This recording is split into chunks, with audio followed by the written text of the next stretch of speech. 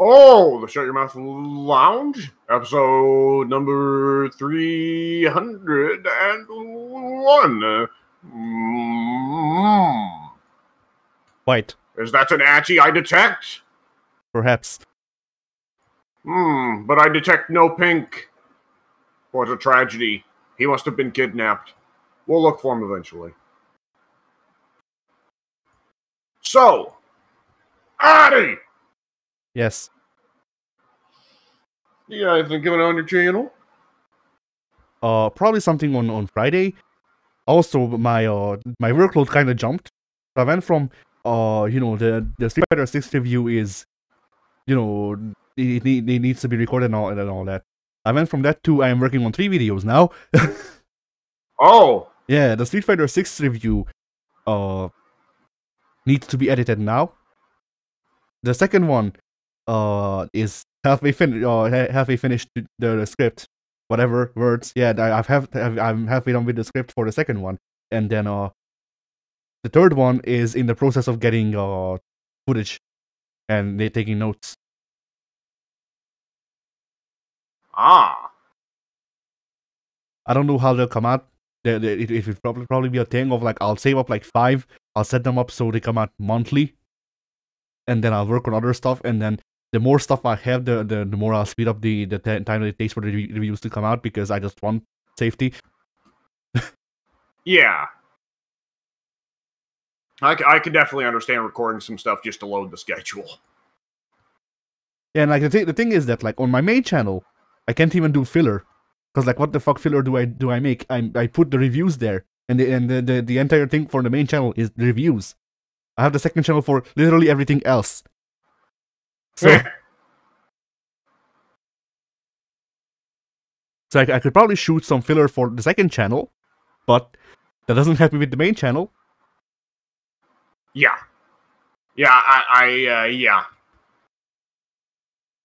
But yeah, so that's all of the stuff, and like while I'm working on that stuff, I'm also working on stuff for college, which because we talked about this off recording. I'm just taking note of it. I was like, hey, I'm working on like 4 separate like video projects at the same time, because that's something normal people do.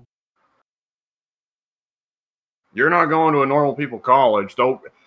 There shouldn't be such a thing as normal people college. The idea that college is like a mandatory thing now for everybody is ridiculous. I mean, even then, technically I am going to a normal people college, because it's not legitimately film school, as in it's not a dedicated film college, because we don't have space for those. No, it's a college with a dedicated film part. I mean, that's still pretty good. Yeah. I mean, it's the best I'll get, because in the entire country, there's two universities that have the class that I'm going to. One of them is the college that I'm in. The other one is in the capital. So. Oh. Yeah. But I didn't have a lot of choice. No. But yeah, that's it for my channels. Alright, on my channel, expect Conan. A lot of it, as per usual. And then, in the other days where it is not Conan, expect Warhammer, as per usual. I've done some videos where I try out the Changeling. I may have some other stuff cooking up, we shall see. On the group channel, the Devolution channel, the one you're watching right now, fools, we have on the 6th, Friday, tomorrow, we have Breaker's Revenge. On the 7th, Saturday, Katamari Damacy Part 19. That's an important team there. On October 9th, Monday, WWE 2K23 GM mode. And on Wednesday, oh, wait, hang on. This next podcast, actually, we're recording this podcast on Thursday, but nonetheless, the next podcast episode will probably be recorded on Saturday, so let's work our way up to Saturday. On October 11th, my sister's birthday, by the way, it is Melty Blood Actress Again, where things get nuts because that game is nuts. On October the 12th, Thursday, a short. On October 13th, Friday, Marvel Superheroes. That was what it said every time you put a coin in, right? I believe so, yeah. And on the 14th, Saturday, Street Fighter 6, Part 12. I believe that's the last part we have thus far. That does sound right. Yes, it has been a while since any of us have touched Street Fighter 6. Yeah, I mean, that depends. Is Rashid on in the video?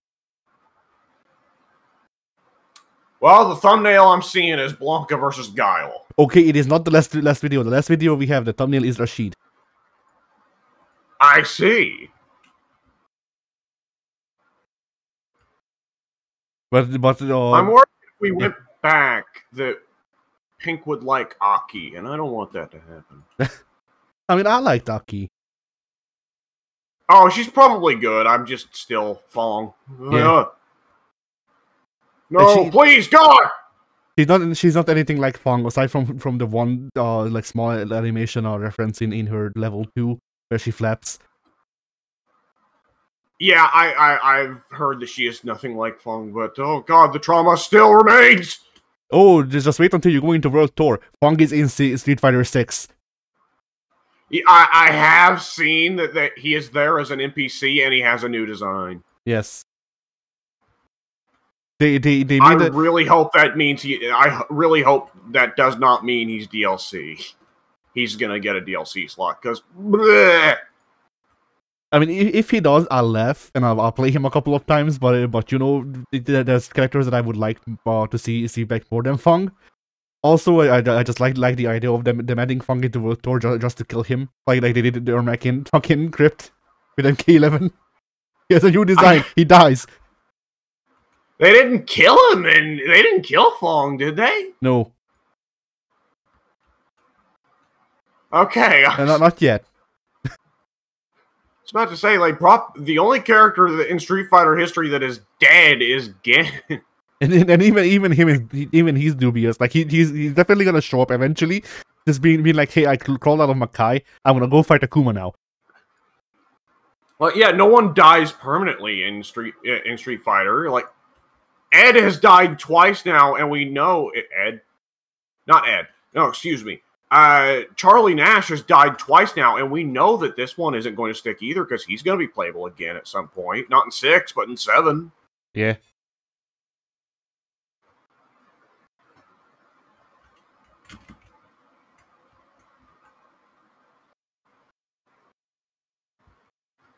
Street Fighter is weird. Yeah. Any given Shut Your Mouth Lounge episode is at any point suddenly at risk of turning into a Fighting Games R episode. Do you notice that? Yeah, I mean, the funny part of that is that I'm legitimately on the cusp of getting out of fighting games. Too. So, like... You're still thinking that? Yeah.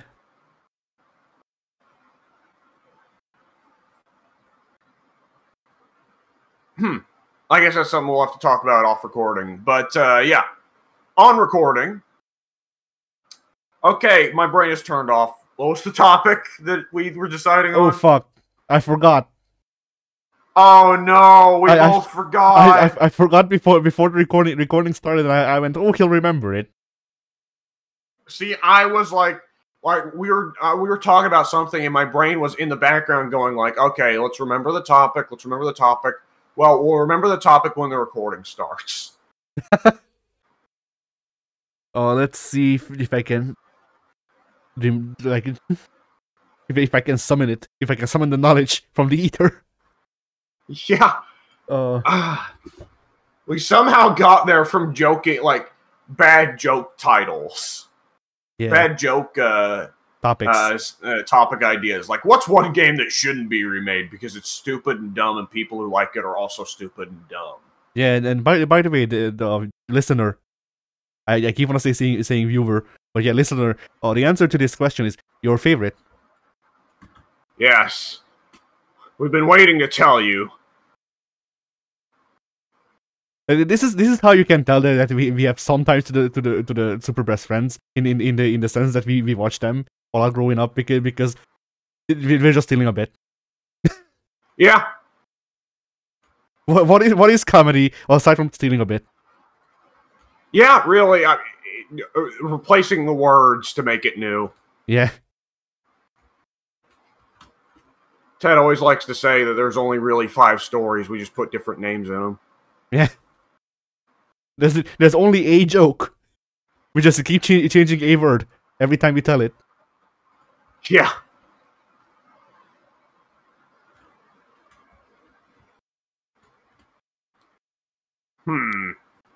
Son of a...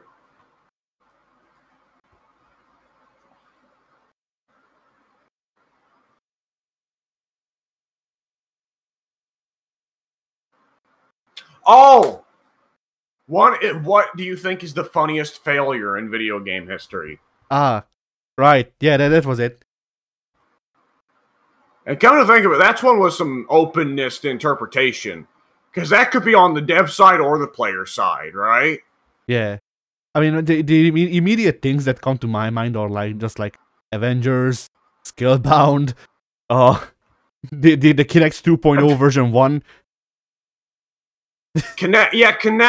Scalebound's one that hurts. I love Itsuno's work. I think he could have done something with that, but at the same time, yeah, what a mess. Avengers was an iffy sort of thing. I would have loved for that to have been a good game, but at the same time, I understand that that's also the sort of thing where a lot of people understandably wanted it to fail because it represented bad business practices. But like, for me, I'm thinking also Battleborn. Right? Oh yeah. Of like, seriously? We're gonna make a porn subreddit and link everyone to it? It worked for Overwatch. It'll work for us. Yeah. The lead Overwatch didn't just tweet out the link to the porn subreddit for Overwatch. Like, loses a bit of its appeal, really, a little bit of its charm when the developers of the game itself are like, jerk off to my characters. I like to imagine that it wasn't even the lead guy just posting it on Twitter. No, it was hardcoded into the game. There was just a button that said porn. Making it inherently a, like, AO or if not X-rated game. Well, actually, come to think of it, does AO rating even exist anymore? No. Well, it can't. If it does, then it hasn't been used. Because, like, the AO rating used to exist. They were thinking about putting it on San Andreas over the hot coffee thing, even though hot coffee was, of course, required mods to access. It was right to hell. Yeah, right to hell. That's one that needed it. Oh, that Leisure Suit Larry game got AO. Oh yeah, but it's Leisure Suit Larry. It sucks. That is also true. Yeah. I forget. Did the older Leisure Suit Larry games actually have nudity? I don't know what I saw the premise of you are perv, and I went, all right, this series sucks, and that's been my stance ever since. Okay, I am now looking up for curiosity's sake if that house party game on Steam is considered AO. Nope, it's considered M. All right. Yep, on-screen full frontal nudity and on-screen sex is now just M. I mean, yeah, thank you, Rockstar. Very based. What a time to be alive. I mean, as we're talking, I'm building something in Conan Exiles, a game that also features lots of full frontal nudity, so... I mean, I was gonna joke that there's like a pipeline that you can draw between like GTA doing all the stuff it does and My Furry Hitler. You're probably not wrong, really, because I mean, for every bit of controversy there was surrounding hot coffee, both GTA 4 and GTA 5, you can get prostitutes in the vehicle. And it is just hot coffee in the vehicle. Yeah. Because, like, hot coffee, for those who don't know, is between two clothed characters. No, you see the difference is that that's an automatic animation, whereas hot coffee was a minigame. That, you know, I don't know that much about hot coffee, but I feel like I did remember hearing that you could, like, switch positions, right? Honestly, one of the big ones also would have been Red Dead Redemption. The first Red Dead Redemption had one of the earliest, probably the earliest M-rated on-screen proper sex scene, even if full Abraham was clothed, but the woman wasn't. Ah. Viva Mexico!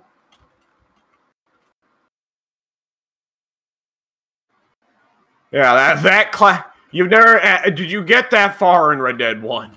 I finished it. Oh, okay. I beat the game. Yeah, that cutscene, they made sure to make sure that cutscene comes out of fucking nowhere.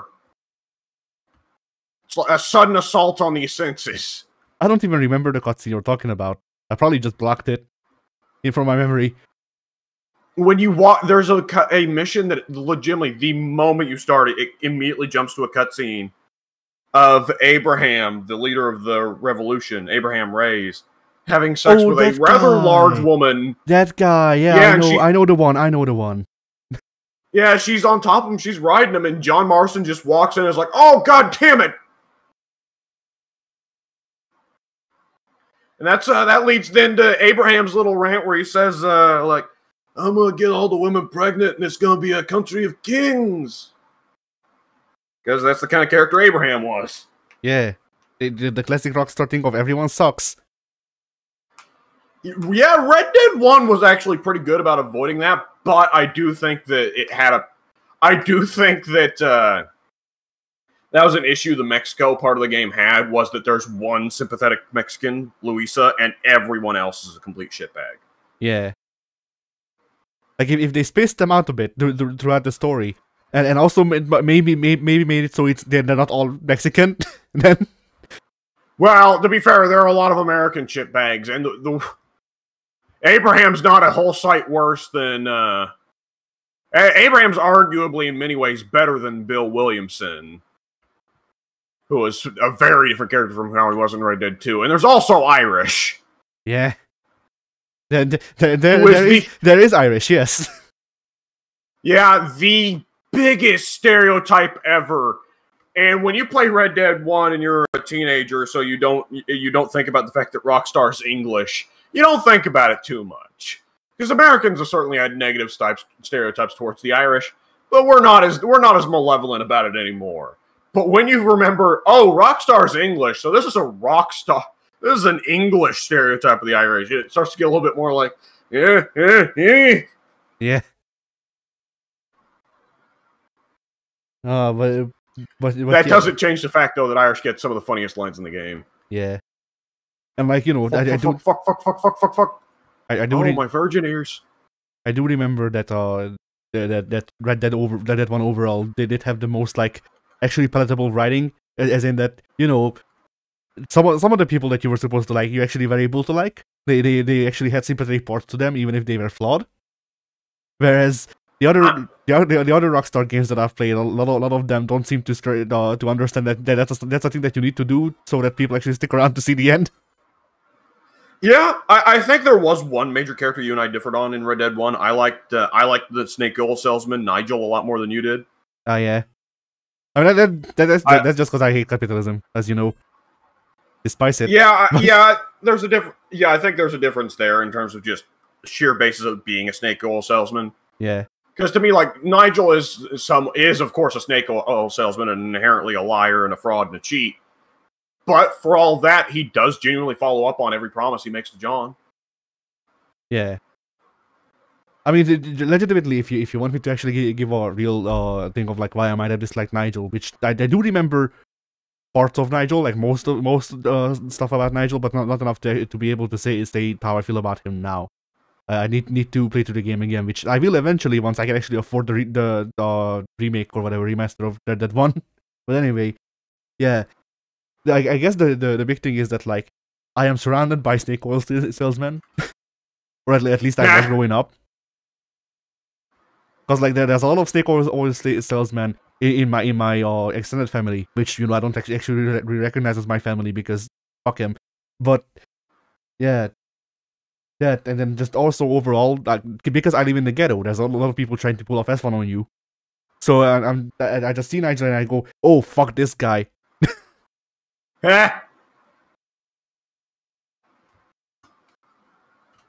It's interesting how like the way and the place you grew up in like changes how you can look at characters. Well, like I hate some people that other people see as flawed but likable, just because like I actually knew people growing up that acted like that, and I dislike them too.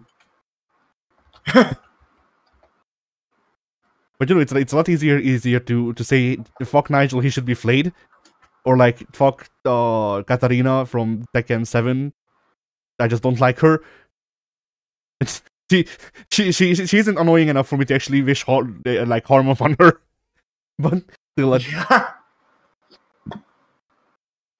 but yeah, like I dislike both of those characters because I have met people, I know people who acted that way, and they were a pain in the ass to exist around. And like whenever those people came around, it was a thing of like you have to put up with them because of this reason or that reason. Like one of them, those people were one of my classmates. And the Nigel types, they usually just like. I think I've told you this before, but my dad is big into like trading stuff, like mainly phones. But my dad is also dumb. Oh, like he's always been like the sort of person who like in modern times you tell him that like I don't know. You just make up some shit like whatever. This phone has gold plating on the inside, which makes it 5% faster. He'll believe it. Gold doesn't even need to exist in the phone. I mean, yeah. Technically, it probably should because it's a main part of like electronics, but still, you get what I'm saying. Yeah. But yeah, so like my dad's track record with trading is just he'll get some junk that barely works if at all, and then he'll trade it for junk that's even worse.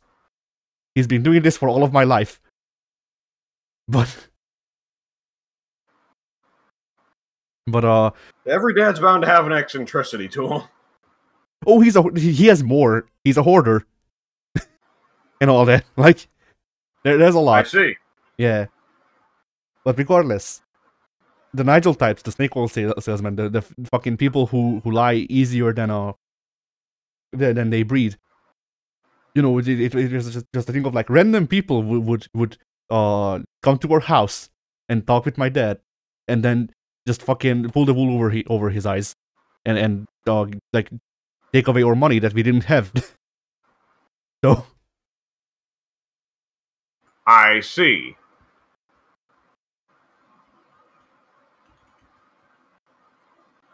So yeah, that's why I dislike Nigel, and that's also why my dad doesn't have like access to our money. I see.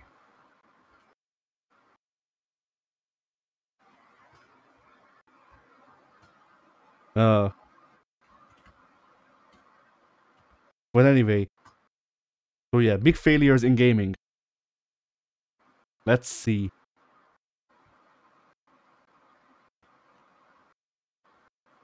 I mean, I was gonna say an example that I remembered. Oh yeah, if I say that guy, he'll sue me. So. Oh, you know what? I got another Randy Pitchford pick. Yeah. Aliens, Colonial Marines. I mean, was it a big failure if he did it on purpose? It's the fact that he did it on purpose that makes it funny. I guess so. Like, to me, that's fucking hilarious. of just scumbaggery of deliberately get the license, pump all the money from its budget into the budget of your other games, and just release a dog shit game, and then seemingly get away with it. Yeah. Didn't Randy Pitchford complain that that he can't get dates because when women look him up on Google, it shows an image of him edited to be the devil?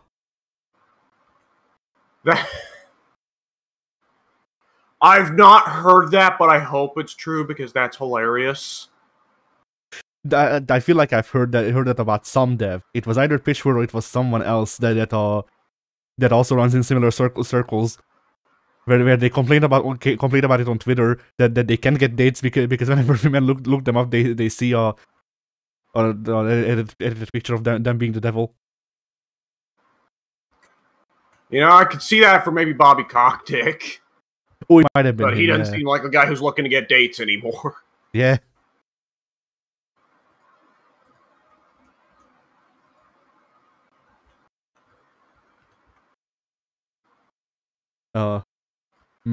Funny failures. Ooh, okay. Skull and Bones. Skull and Bone. Yeah. Oh boy.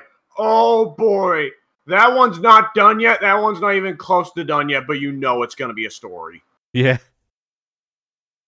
I remember that just off of the thing of, like, you know, sex pests. All right, well, some Ubisoft execs got busted recently. Recently? Again? Well, no, so the internal thing, or not, it wasn't even internal, I think it was external by now.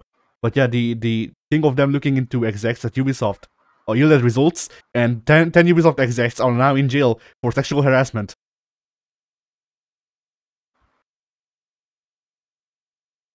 So, yeah? Good riddance. But yeah, this includes the guy who was pushing for the non-narrative stuff. So I win in the end, but not only am I right, but he was a fucking pervert. Things work out. Yeah. It's all coming up, Millhouse.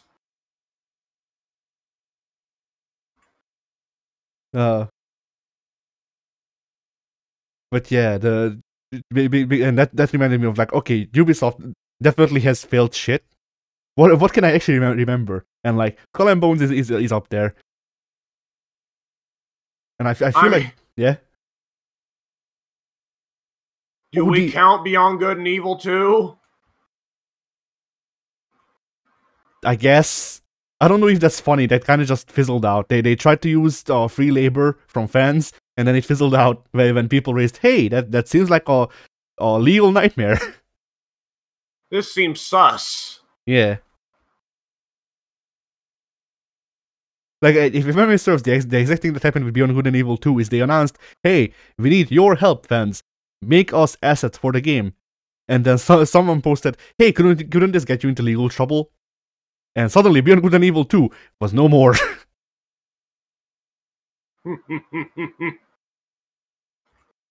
Some guy really thought he was being brilliant with that one. Yeah.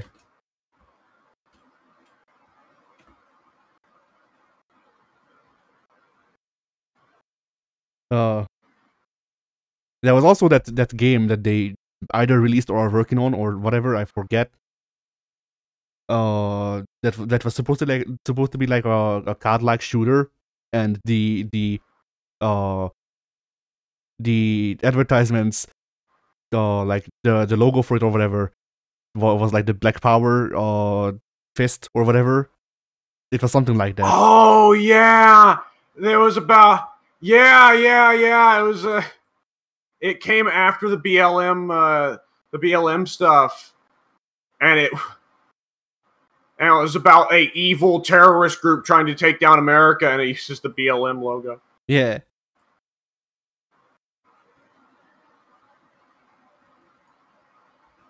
Oh boy. I forget if that got canned or if that came out as like Rainbow Six Extraction, which is a thing that actually exists, and we can count that too. Oh right, yeah, the Rainbow Six zombie game. Yeah, yeah, I played it once because it was on PS Plus, and I went because it's a co-op. It's co-op Siege, pretty much. And I went, hey, maybe we could have fun with this. And I played it once, and I went, it's a game. We can't have fun with this. No, like I feel like it would be it could be a good podcast game, but I don't see more. Like, you know, it's one of those things where like you play a game. I don't know if y'all do this. I do this, where I will play a game just to see if it could make good content. You know, I don't give them a lot of times. I don't really go into the game going like, all right, I'm gonna finish this game when I do that. But you know, I give them a look with the eyes of like, all right, can this lead to funny stuff happening? Can this be like a catalyst for good commentary? And I played Rainbow Six Extraction. It's just Siege with zombies, and like it's either Siege with zombies, in which case it's terrorist hunt but with more annoying enemies, or it's Left 4 Dead but more realistic, which makes it Back 4 Blood, which is bad. Yeah.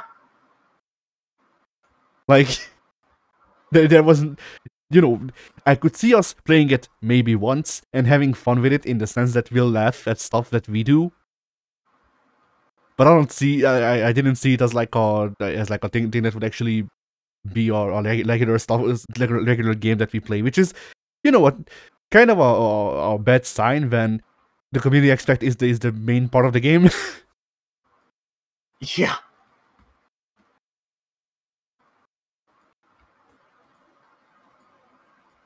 All right, let's see what other failed games that can I think of. Easy answer, at least partly because now he's in jail. But Balan Wonderland, or Wonder World, or whatever the fuck. Yeah, Balan Wonderworld.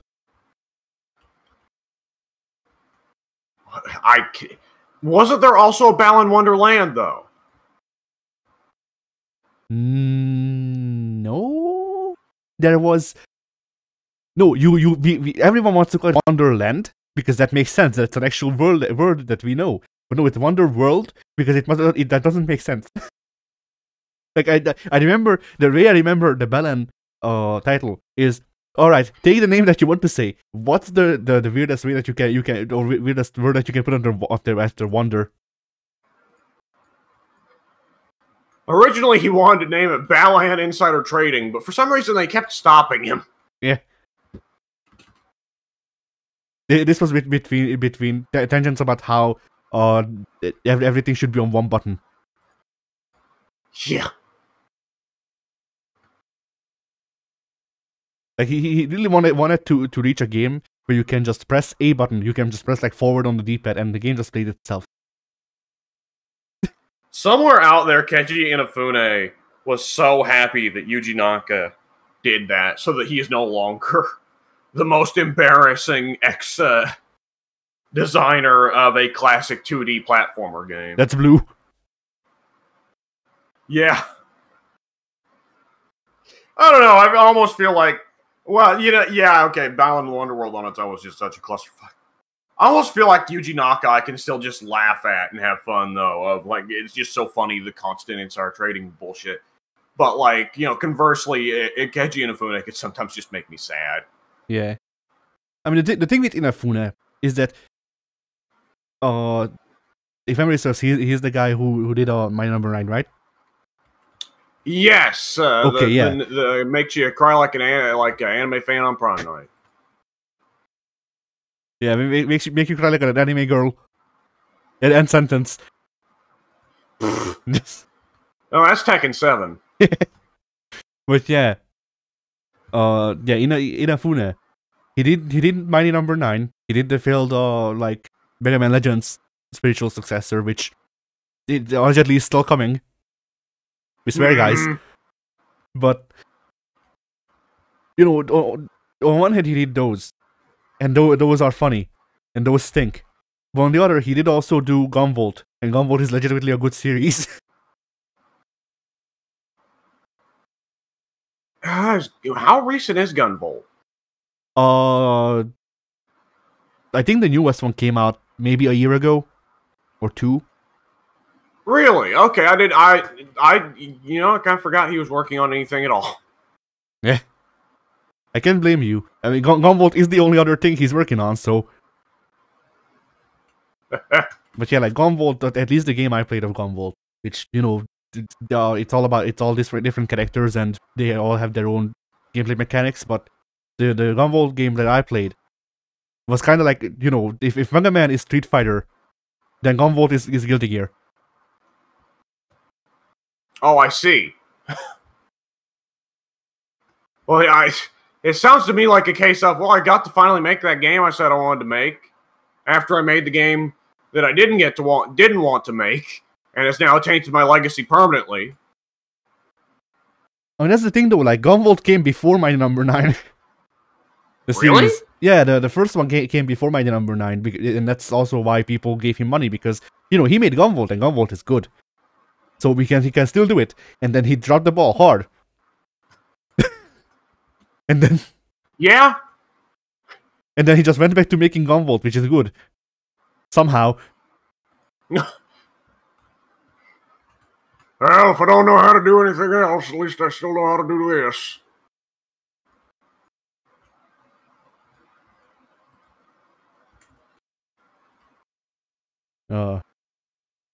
Yakuza Dead Souls. Oh, yeah.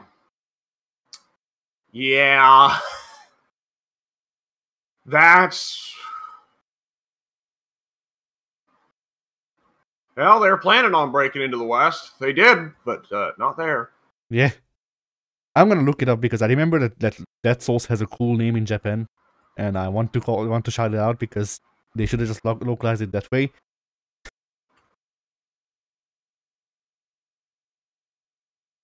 This will take a while. We can move on, and then I'll just shout it out. Oh, what's the biggest? Oh boy, funny in some sense, depressing in another. Capcom fighting Evolution. Ah, yeah. That game could have been much cooler. Yep. It wasn't. But it's such a fucking bad fighting game that it is nonetheless joyous for just how bad it is.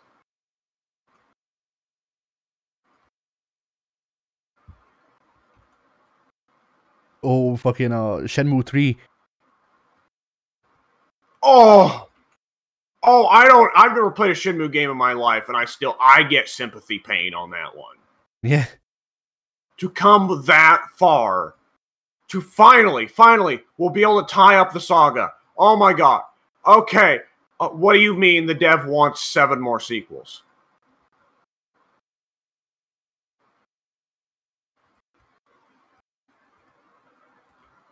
Like, that is the inevitable Game of Thrones pain, right? Not only that, but also, oh, there it is. Yakuza of the End. The End. That's pretty good. That's pretty good. And that's just such a better title than Dead Souls. Yeah, Dead Souls is such a weird title. But yeah. So, yeah, Shenmue 3. Like, my favorite bit of that guy is that I think it was either after release or during, like, development, but close to release, that he was interviewed, and he went, "Oh, I haven't been playing video games in the past 20 years." And yeah, you know, playing them fine, but he hasn't been paying attention to video games at all in the 20 years. Would you explain why he was like, "Oh man, I'm gonna need 30 more games to finish the Shenmue saga"? Like, you know, no, you fucking don't, bud. Yeah. You may think you do. You don't. Like, you know, I can only relate it to myself, and, like, even though I don't watch movies, I say I don't watch movies because I don't, like, actively or whatever, like, I don't make a habit of watching movies. But, like, if someone's like, "Hey, let's watch a movie," I'll go, "Okay," and then I take notes mentally. This movie thing is stupid. They should consider doing something else. They should consider making it on like a digital surface, and then make me able to control it. Yeah, well, let me press a button every now and then, you fuckers. Yeah. Sound a little bit Jim Cornette there. You fuckers. You motherfucker. I'm a fucking. This is how we and end up giving David Kage his lifelong wish and make it so fucking Beyond Two Detroits is actually played in the cinema. Yeah. I love the idea of doing one of those games in the cinema. So you get everybody shouting at the guy that's actually on the controls. What the fuck? What the fuck are you doing? It's you get a guy who fails all of the QTEs on purpose. Yeah, yeah. And he plays through Indigo Prophecy. Fucking yeah.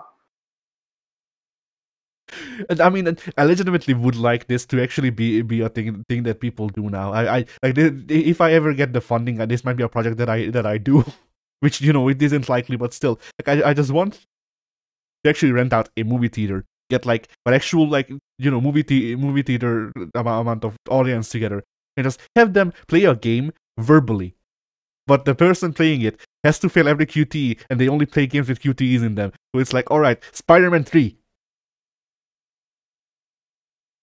Oh.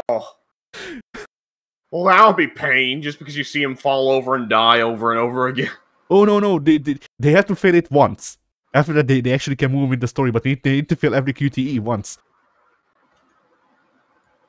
I almost feel like, see, that you'd still reach an end satisfying conclusion after watching several timelines of Spider-Man die.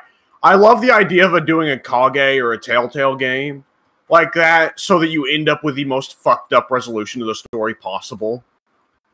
Yeah. But like, I also like to imagine what other game genres could work like, or what other games that don't feature QTEs could work like. Because like, okay, you go to the theater, you watch Persona 4. The guy is picking none of the options that you want. Just pain. Yukiko, you boring bitch.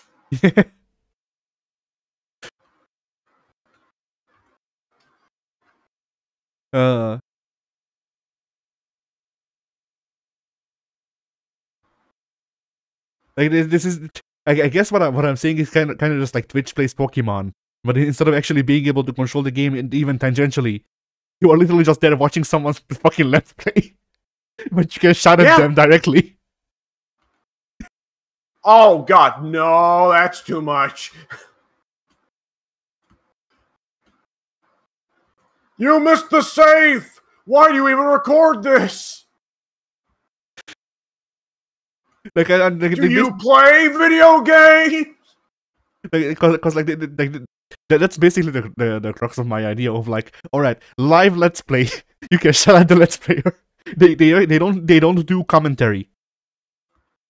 You just watch no commentary let's play, but you can shout at the player live.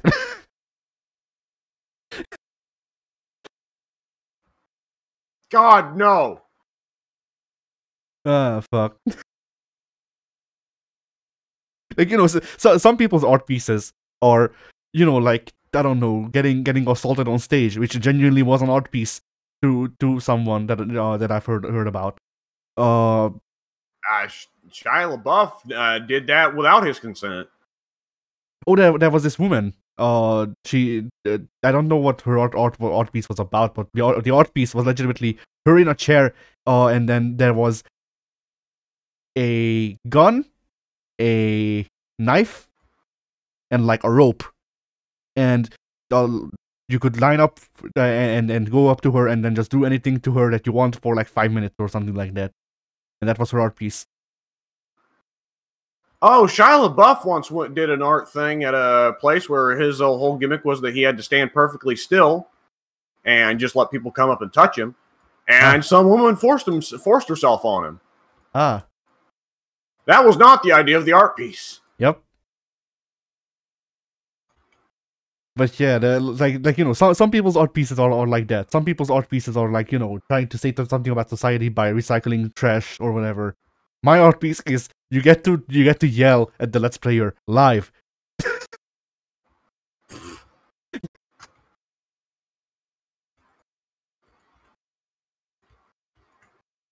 I mean, that kind of happens at the like the Games Done Quick shows, doesn't it? I don't think so. I think you'd get like carried out. Carried out. They have a big guy. Yeah, who just does. They have Bob.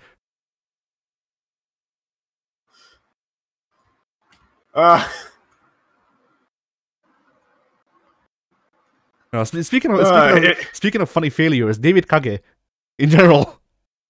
Yeah, well, that's the trouble. He's not failed yet. No. Well, no, you're right. Yeah, Beyond Two Holes. That's right. No, not even just Beyond Two Holes. There was also the time that he got taken to court and he cried in court about how he doesn't want to make games for women. Oh, right. He genuinely, legitimately broke down in court about how he doesn't want to make games for gay people and women. Yeah. So yeah. And then Disney gave him the contract to make a Star Wars video game. Yes, like Star Wars' core values align with David Kage's. Yeah, a dick and balls farting is the heart of the Star Wars identity. Yeah, I mean one of the most well-known things is about Star Wars is the musical genre called jazz. So makes sense. Well, George Lucas has definitely at some point had an alien species in the background that was a dick and balls farting. It was called Glarbthax. Or no, what's the meme that everybody was doing? Garbo, not Garbo. Glubshido. There you go. That's Glubshido. And then Glubshido goes on to have a very deep and interesting arc in the comic books that people love. But if you've never read the comics, you're just confused why everybody loves him. Yeah, and oops, now it's all non-canon. Yeah. But still, people keep it around because Glubshido is somebody's fetish. Yeah. I mean, the thing is, the thing for me with Star Wars continuity, and we had an argument about this, is that like my take on continuity generally in media is just whatever is the latest presented fact. And then, I may not like it, but I'll recognize that that's technically canon right now. Which is why I'm whatever like, I want to be canon is canon. I am the decider. Yeah, see, like I'm fucking. Like, I think that was a George Bush line I just said. Like I am the decider. Yeah, he puts on a cowboy hat. That more or less probably was what he did. Yes. But yeah, like. I am personally kind of tired of the people going like death of the author. Like death of the author doesn't mean that like you just go like your headcanon is not canon. Yeah, when you're bringing death of the author into canon arguments, it's an issue. Like there are several stories that it's very valid, like saying like the writer did not intend this, but it turned out that way. But whenever you bring it up as just like, well, whatever, I don't like it, death of the author, it's like, no, that's not how that works, actually. No, but you see, I drew myself as this Chad, and I drew the author as the story jack, which means that my headcanon is now canon. Yep, and just to make sure, I gave him his signature hat so that you know it's the author. Yes. If Pink were here, he'd say, I've been thinking about doing that with George R. R. Martin. Yeah. He doesn't even read those books, and he is so mad about George R. R. Martin all the time. I want George R. R. Martin. One of the few things that can make Pink upset. It's hilarious. Like at this point, I just want George R. R. Martin to write like 5 other games, not books, games. Just fucking take on any job in the video game industry that he can. And then just slowly but surely start wearing slightly like lighter shirts, and eventually it's revealed that like all this time he's been wearing a shirt with a fucking troll face on it.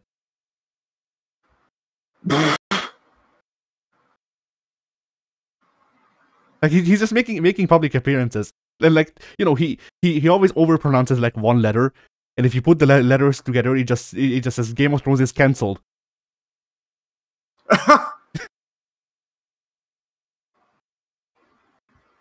Game of Thrones dead forever. I won't go back. Yeah.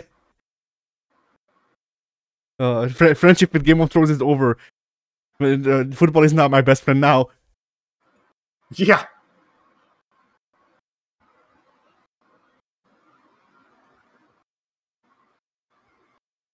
But yeah, like I mean, like I have kind of have the opposite the thing that Mike does with George R. R. Martin. Where, like, I've never read any of his books. I don't really have any interest in reading any of his books, so I don't care about him writing more books. I want the people who like Game of Thrones to shut up, kind of, which they have been shutting up, so that's good. But you know, at this point, I'm just like, at this point, it's just funny to me that he refuses to release another book. Well, it's he's a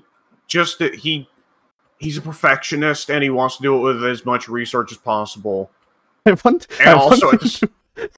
him to release the next book. It's 3 pages long.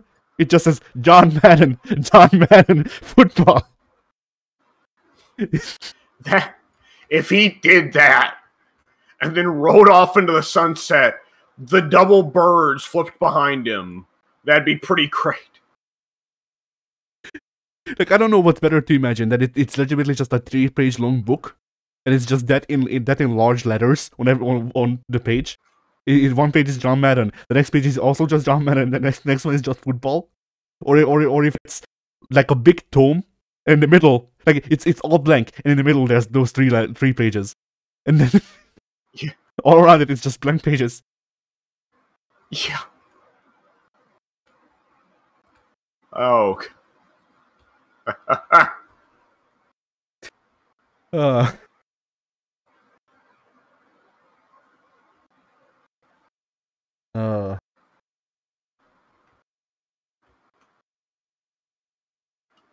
Shit. So, oh yeah, David Kage.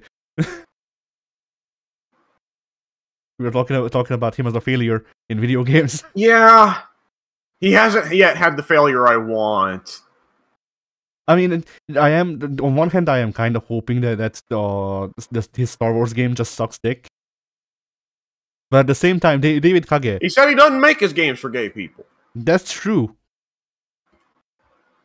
I mean, I can't really say that I want his Star Wars game to lick pussy, because... like... that would mean that his game is better than Batman. Yeah.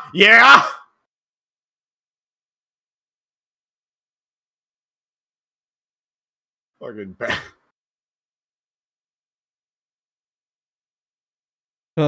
Poor fucking Catwoman. So yeah, I want the Star Wars game to flop, because then that will give me 2 W's instead of 1 for the price of 1. But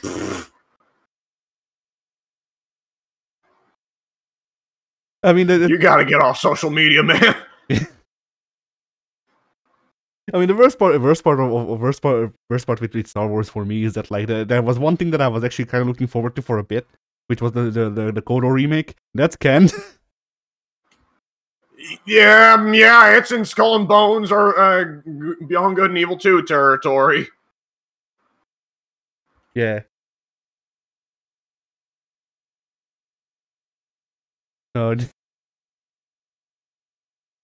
But yeah, I want the Star Wars game to flop, just because I think it would be funny for David Kage to actually fail for once.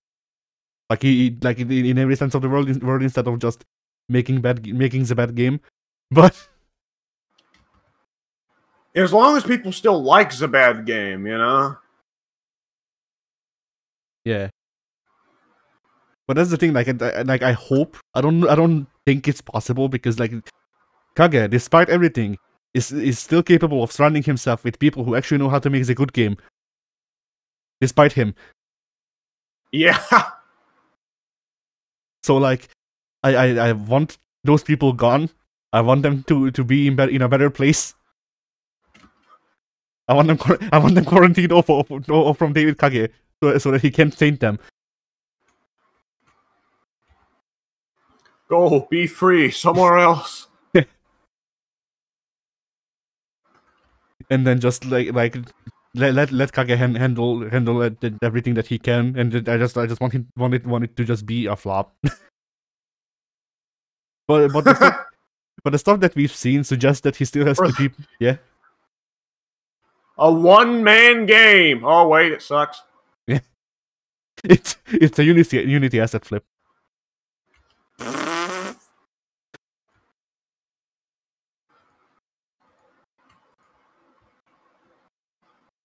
How could this happen? And like, if it genuinely was a Unity asset flip, it would be even worse for David Cage because Unity has made it a thing very. Well, now he needs to pay for the installation. Yeah. No, that was Unreal. That was Unreal. No, that was Unity. Was it? No, yeah, you're right. It was Unity. Yeah. Oh fuck. Yeah, Unity went from you need to pay us the X amount of money that we'll just conjure up. Legitimately, actually, like not the exact wording, but legitimately exactly what they said. It was we'll give you a number that you'll have to pay. It wasn't like X amount of sales or whatever. No, it was we'll just give you the bill. Yeah. And you have to pay that every time. Look, we're doing this on level. Trust us. Yeah. And you have to pay that after every person installing the game. Yeah. I've never heard so many people mention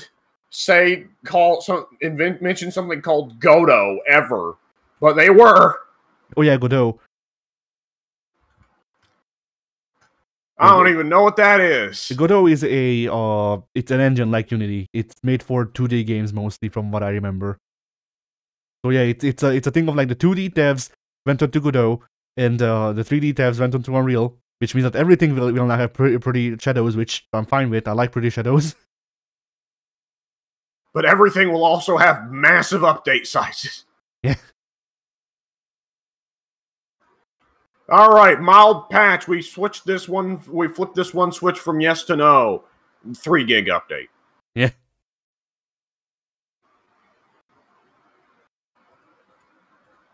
But yeah, so Unity's thing was that we could actually say Unity as a video game failure. That's funny, but that is true. Yeah, and that one's timely as well. Yeah. But yeah, so it went from that to, okay, y'all, you still have to pay the thing, but we also removed the terms of service because you didn't read it. What? Yeah, they removed the terms of service page from Unity because citing that people didn't read enough. I don't think that's legal. Oh. And then I mean, I'm not the legal expert, so like I wouldn't know, but that doesn't sound fucking legal. Well, no, you see, the terms of service had its part where it said that they can't change the terms of service. Like it wasn't an outright thing. It was like, I forget what the if statement was, but basically, the terms of service said that they can't do the thing that they're doing right now, so they just removed it. It's gone. And like ashes. So then, everyone quit using Unity. Like, you know, big publishers and big developers were like, yo, fuck Unity. Whatchamacallit, Cult of Lamb. Yeah, they made the bold assumption that they had a monopoly when they in fact did not. Yeah, Cult of the Lamb was like, all right, y'all, buy the Cult of the Lamb bundle like January, because then we'll delete the game. Fuck y'all. Well, fuck Unity, but yeah. And I forget. I like the also going fuck y'all. Also, fuck you, consumers. You didn't have anything to do with this, but still, fuck you. And then I forget which... Fuck you, Baltimore. Home of challenge pissing. That's right, challenge pissing. But yeah. Bring your wife, we'll fuck her. I forget which developer it was. But, some like bigger indie games developer released an official statement, and it was very official all up until the last line, which was, "This is our first public statement. That's how much you fucked up." Yeah, that I feel like I saw that. Yeah. But yeah, so all of that went down. Unity went, "Oh no, the monies." So now they brought back the terms of service, and they made so you don't have to pay a fee for every install until you switch over to using the newest version of Unity. Oh. Did they also not say it was only for the first install so that someone couldn't uninstall, reinstall? They did say that, but how do they know? That's our legal problem. How do they know? Yeah. I love the initial naive, but nonetheless amusing suggestion of, well, if someone used piracy to do it, which it's like, I assume that they can't detect pirated downloads to begin with. That's part of the idea of piracy. Nonetheless, very funny idea, definitely. Yeah. There's also the thing of like... One would assume if Unity could detect who's pirating games, they perhaps would have told somebody by now, rather than just been like, oh no, they're pirating, what will we do? I guess we'll just have to sit here in our despair. Yeah.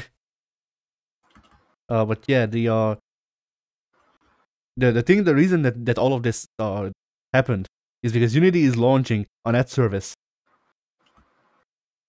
An ad service? Yes, and you can cut them in, and they'll give you an undisclosed amount of money, which that seems like it's just like business jargon. No, it's legitimately just we'll give you an amount of money from the ads that we show. I read the actual statement. It was just like, all right, you'll get some money, and you will acquire currency. Yes, and on date from bank. Pretty much.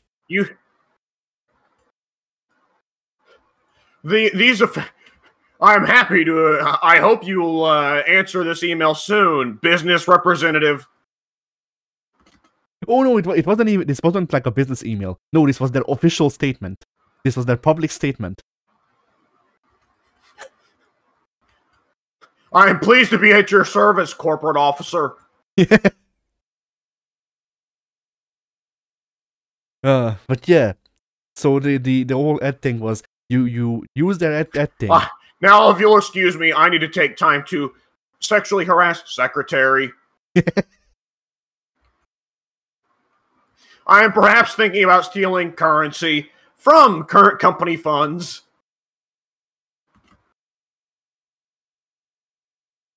I love Job Simulator. But yeah.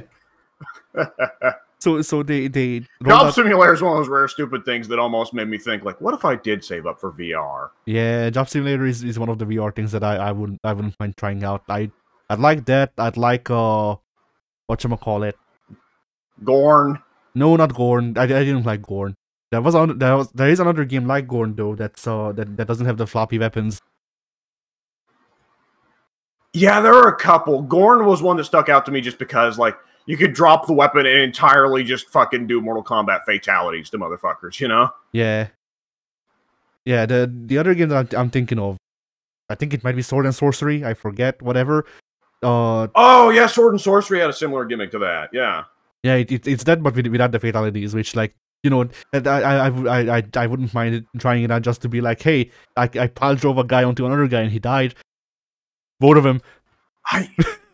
Yeah, there was one, along similar lines. Yeah, it didn't have the in-depth gore system that Gorn did, but nonetheless. offered a lot of creativity and stuff in terms of like dropping your weapons even and just beating the fuck out of people with your bare hands. Yeah. So that one, I wouldn't mind looking into VR chat, but I would probably have social anxiety because yeah. You don't need a VR headset to look into VR chat. I just need a PC that wasn't built for 2005. Yes. Yeah, that's true. But yeah, you should the credits of your first movie should have a spot where it just says this movie was made to fund my first PC that doesn't suck. Yeah. Just put out a fucking GoFundMe, an Indiegogo campaign. Hey, get me a fucking computer, peasants. That exact wording. This movie was edited on a potato. Yeah. Oh, that reminds me of there was this fan series called An Akatsuki Life. It was a Naruto fan series that some Naruto fan ran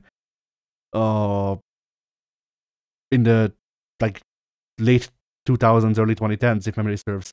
And that adds up. And he made the entire thing with Windows Movie Maker and MS Paint. And I can already see the Rasengan. Yeah. It has been translated to English, so technically I could show you. I won't. Unless you ask me to. Oh, no, you mean it wasn't in English to begin with? No, it's a Hungarian series. What? Yeah. That's wild. Yeah, it's a Hungarian Naruto fan series that just like it was just a slice of life comedy series that they just used Naruto characters somewhat. I see. But yeah, there's what was I gonna say? Oh yeah. One of the episodes, stars with a company logo that obviously was fake, but the company was what was it? It was the Strawberry and Cement Block Studios production, because the guy who made it likened using MS Paint and Windows Movie Maker to making art by hitting a strawberry with a cement block. That's good.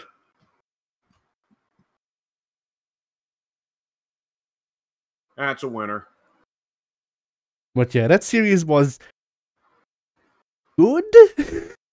Question mark? Like, you know, it was good for what it was, and it's definitely of its time. But there's still things that I like quote from it. I mean, like you know how I really like Hidan, and that's okay. You probably don't remember that I really like Hidan. Whatever.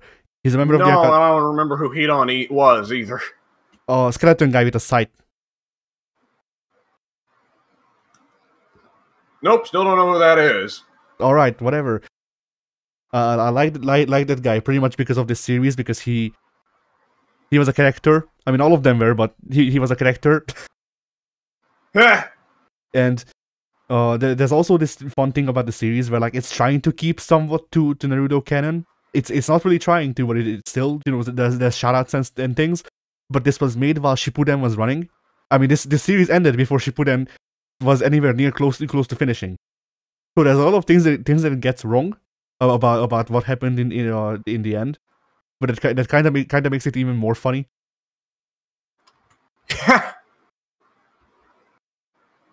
So yeah, I haven't watched the series in a long time. I should probably rewatch it because I do remember liking it a lot. But like, yeah, there's also some skating media criticism. Like the fucking there's a take on Captain Tsubasa. Which, have you seen Captain Tsubasa? No, I don't know what that is. Okay, Captain Tsubasa is a soccer anime. Oh, actually, I've seen a picture. I mean, you might know of it from the recent game where if you run the EXE, it's the full title, and the title is like, I want to say 15 words long. Oh, excellent. So yeah, there was this criticism around the time, because that's when Naruto was airing and when this was getting made is around the time that the anime channel over here, when it existed, was running Captain Tsubasa.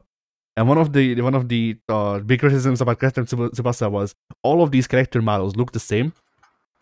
So, so there's this bit where you just see stormtroopers playing soccer, and then one of the characters asks the other, "What are you doing?" And he just goes, "I'm watching Captain Tsubasa." Oh, I see. And like dumb shit like that. It's like not early. It's for me early because it was yeah, but you know it's like earlier internet humor. Yeah. There's also, if memory serves, also a running gag of Itachi Uchiha always listening to 3 Days Grace. Makes sense. Yep. That follows. Oh yeah, and every time Sasuke is on screen, he goes into a monologue and it starts playing Moonlight, or is it Moonlight Sonata? Yeah, I think so. So, yeah. Kind of an odd choice. It seems a bit more too elegant for a dumb shit like that, but nonetheless. I mean, the joke is that he's over dramatic, and I think he appears on screen like maybe 3 times. So he should appear less. Yeah. But yeah, anyway. Video game failures that are funny. Let's see. Atari. Yeah! That's the original, ain't it? Yep. Oh boy.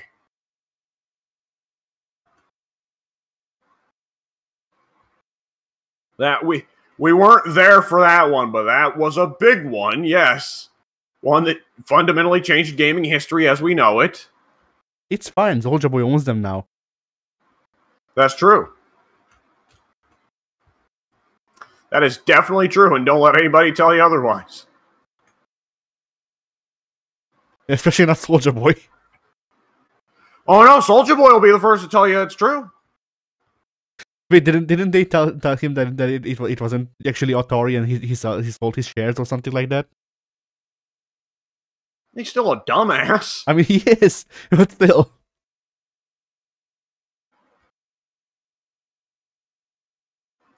Oh boy! I like to imagine it was like one of those like bootleg like Bobby names. Like he didn't buy Atari, he bought Arari. Yeah. Well, I mean, the dude named Akira who made Street Fighter 2 then founded a company named Arika. True.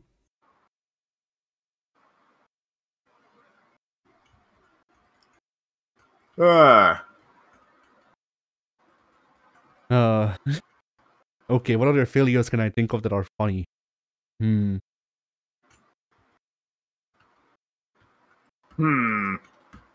know we're both missing a big one. Yeah. And, like, there's definitely big failures that aren't funny, right? Yeah. And there are sometimes big failures that wind up turning around and that detracted from some of the comedy. Fallout 76 was damn funny at the time, but to my understanding, people who play that game are fine with it now. So it's less funny. Yeah, it like the thing with Fallout 76 is that when it released, there was the whole Lightfoot Lemonade thing, which I will still quote, because like whenever I think of Fallout 76 now, after watching the Internet Historian video years ago, every time I think of Fallout 76, I just hear Lightfoot Lemonade, Lightfoot Lemonade, Lightfoot Lemonade. Because that was like one of like 3 things that you could buy with the credits they gave you instead of the canvas bag. Like you couldn't even buy the in-game canvas bag for the credits that they gave you to make it so you're not angry about the canvas bag anymore, the physical one. Yeah. Oh, yeah. The canvas bag's probably the funniest, isn't it? No, I think it's the if memory serves, they had new Coca-Cola bottles printed, but if memory serves, it also contained lead. Oh, yeah. Oh, that was dumb. What the fuck was the deal with that? Yeah.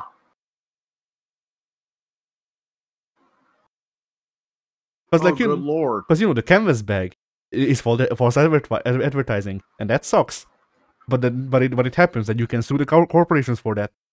If you get lead poisoning from the Nuka-Cola bottles, you can't really sue people because you're probably dead. Lead poisoning causes like insanity, doesn't it? I don't. Yeah, it does. Like it causes some variety of brain damage that seriously inhibits neural function. Yeah.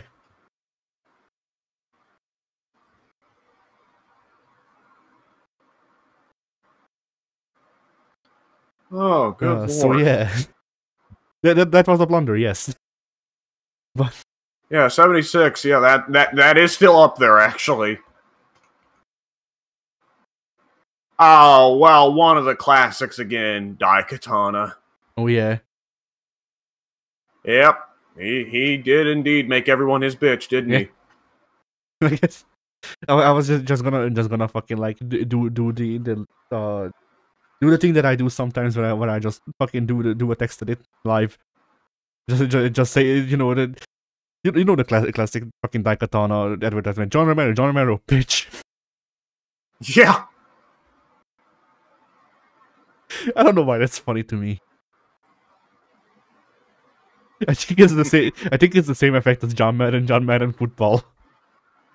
Yeah, it's fun. It's ridiculous to think of that just being John Romero's thing, that he just says bitch to people. Especially because John Romero said at several points that he is embarrassed and ashamed of that marketing campaign. And that he didn't want it, yeah. Well, yeah, he didn't. What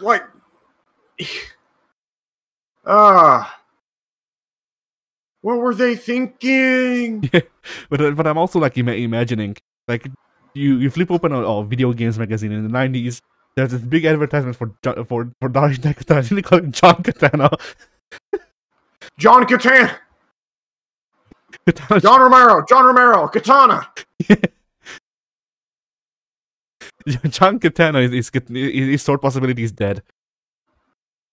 But yeah, so you see this big like two-page spread of Daikatana advertisement, and on the bottom it says in big bold letters, John Romero, bitch. And that's all it says. In case you didn't get it the first time.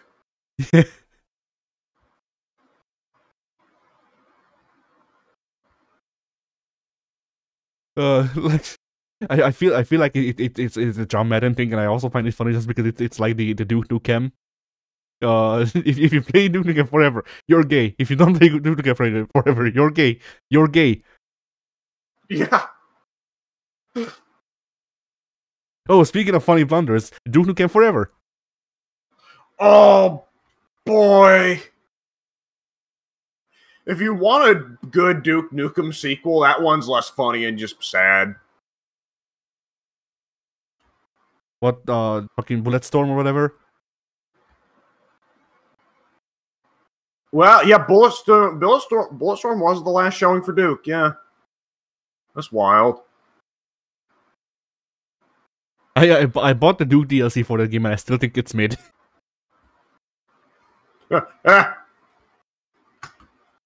I was Not misled. enough Mighty Foot.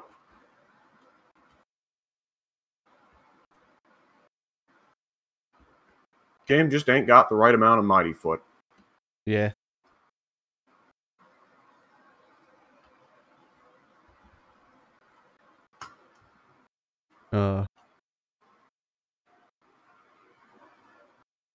I still feel like we're missing something big. I mean, is it a funny blunder to say the Sony Nintendo fallout that led to PlayStation? I don't think so. Oh, that's very historically significant, but like, yeah, there's got to be a big Nintendo blunder in there, right? Yeah. I mean, Nintendo doesn't like. The issue is Nintendo doesn't run into like issues of like so much like overambition or letting a game come out undercooked. Well, yeah, like Nintendo's issue is being old man Nintendo who still thinks it's the 80s. Yeah, like I could do my classic bit and just say insert Nintendo franchise you like here, but yeah, you dumb bitches. I mean, my first thing to say was Metroid, but then Dread released, and Dread is supposed to be good. So hey, like Yeah, actually, Other M. Other M is another one. I don't think it's even funny. I think it's depressing, but the baby. The baby. No, I'm referencing specifically Other M because Samus, if memory serves. I know, but the baby. I don't know. I like Samus's delivery better because she's just so distraught. The baby. Like, the mother brain nemesis, but she killed the baby. I'm sorry. I'm the right kind of brain damage that my own brain damage statement amuses myself. Oh hey, just the Starfax temperatures. Did you say Starfast temperatures? Starfax temperatures. The fuck is that? What are you talking about? Oh, Star Fox Star Fox. Adventures. Star Fox Adventures. Okay, I was so confused there. What the actual fuck is he on about? I was thinking for a second, like, my God, is Addy having a stroke over there?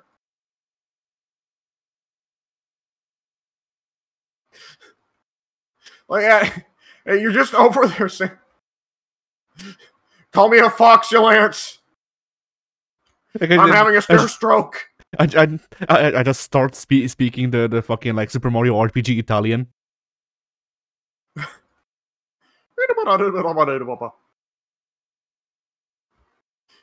What game is that where Luigi and Mario just like say the weirdest shit? Superstar Saga, I think. And they just make ambiguous noises. Like they just told Charles Martinet to start scatting pretty well. you turn on closed captioning and it says Italian noises. Yeah.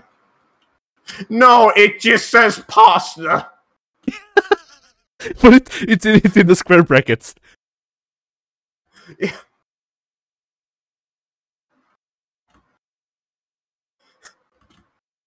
And Mike's still sitting there going like, I preferred when they talk like, yeah, I'm the plumber. Yeah. Did you know that there's a voice recording of Charles Martinet doing a Proto Wario talking about an asshole? That's not a joke. No, that absolutely fits with what I've known about Charles Martinet. Yeah. There was this game called Grossology. I've kind of wondered before that part of why Nintendo probably wants to get rid of him is because he's too friendly with fans and too willing to make dirty jokes. Yeah, maybe. But yeah, back in the 90s, before he actually got the role of Mario properly, I think, he was brought in for a game called Grossology. And the Grossology was an edutainment game that talked about, like boogers and shit, because it was the 90s. Yes. And they explain things, and Charles Martinet has a character who is a plumber, a fat, short plumber, who is pretty much just Wario. And one of his lines that I remember, because you have this thing where you just have you have this book with all of the terms in the game, and you can just press on them, and they explain the voice acting comes in to explain what it is. So there's a recording of Charles Martinet going anal sphincter with more or less with a slightly higher pitched Wario voice. Wow, anal sphincter. Yeah.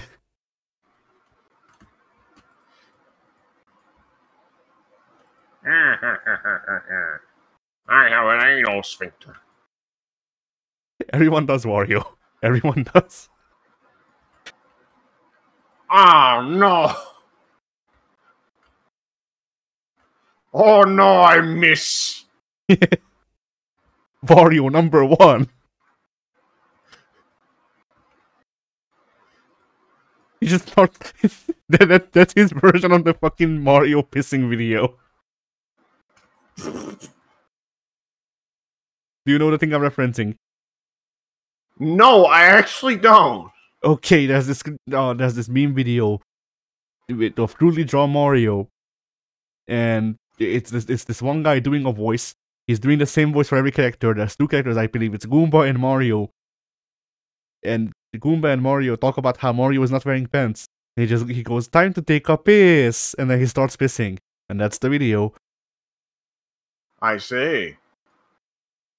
I don't see how I've missed out on this high art for so many years.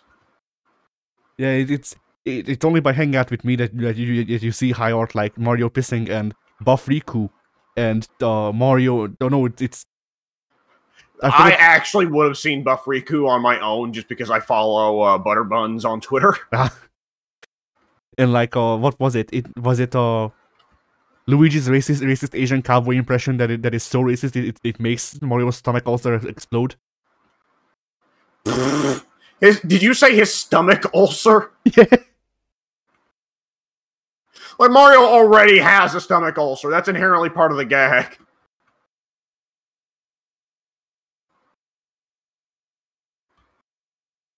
Have you not seen that video? Or not video, have you not seen that image, rather? No! Alright, I'll send it over to you sometime.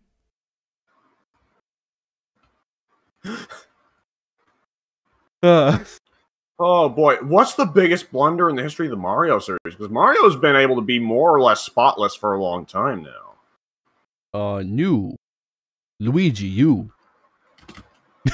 Oh, new Luigi U. Yeah, that was a game. Because yeah, I was trying to think of like, okay, the new series wasn't that well received. Luigi. Yeah. God bless. Well, no, Luigi does have a critically loved series of video games. They just can't be platformers. They have to be in a haunted mansion. Yeah. And this is why they introduced Luigi to replace Luigi. For he is better. Yeah. Did you say Gooigi? That's an actual Nintendo character, yes. Yeah, Yes, there is legitimately a slime Luigi called Luigi. I forget which part of Luigi he comes out of. Is this a versus Rabbids thing? No, this is a Luigi's Mansion like 3 or 4 thing. I forget which one introduced him. I think it's 3. Oh, that would also make sense. He's like ectoplasm Luigi. Yeah. Now the thing here, though, to note is that I forget which part of Luigi he comes out of. So, look, we all know the part of Luigi that dispenses goo. the vacuum. It's Daisy's favorite part. The vacuum. Yeah. It's a little known fact that Daisy is actually Futa. But yeah, anyway, that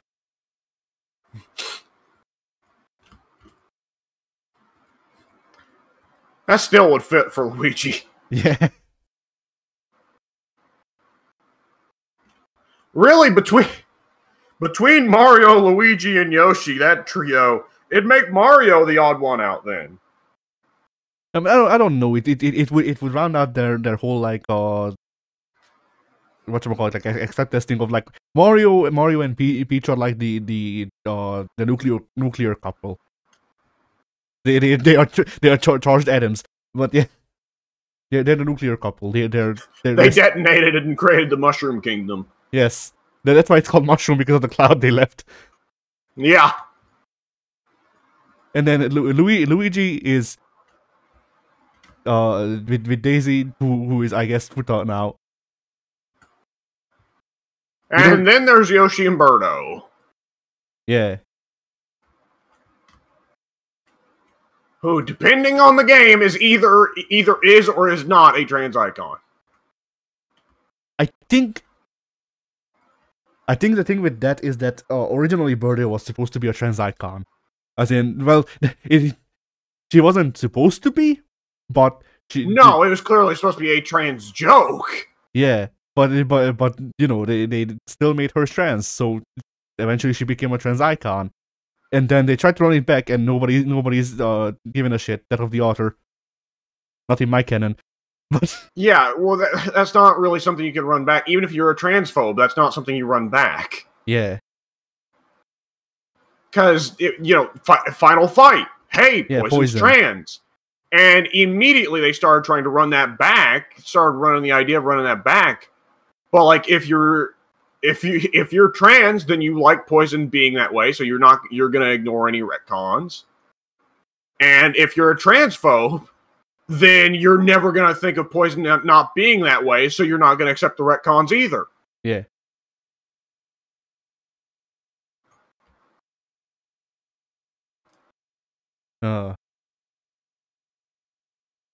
So yeah.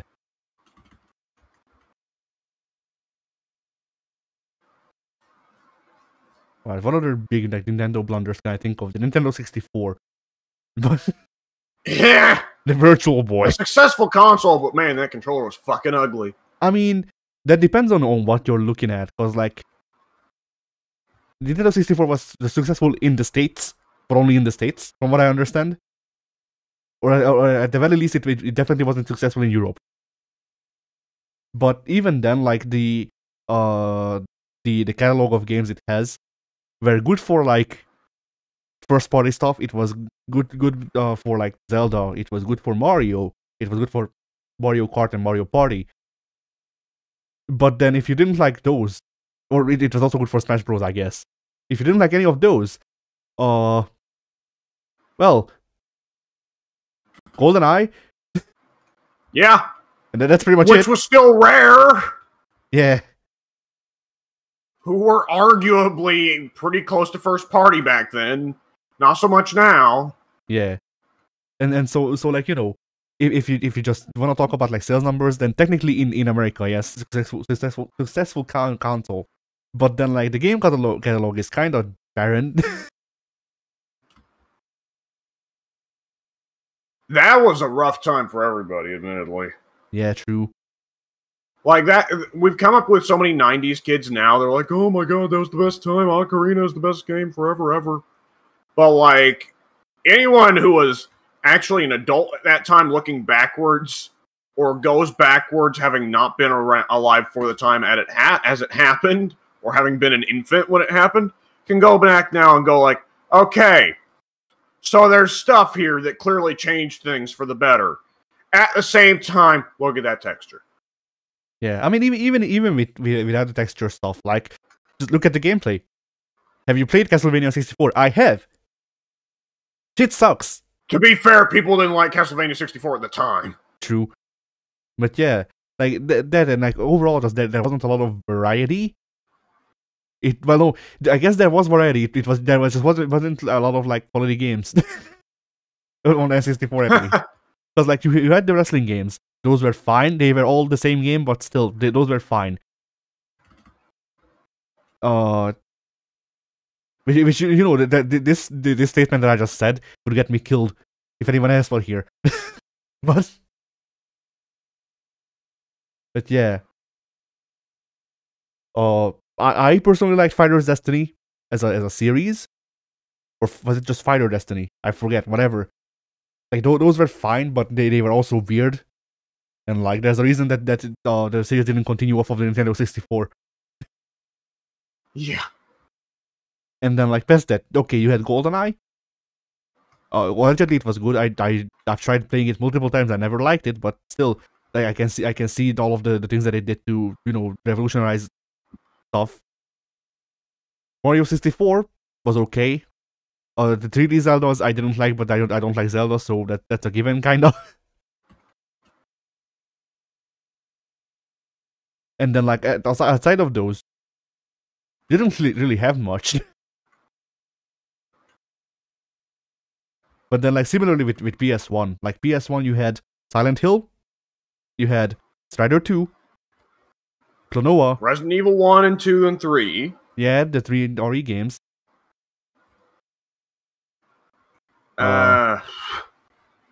Persona. Gex? No, 3D Gex was bad. 2D Gex was good from what I remember people saying.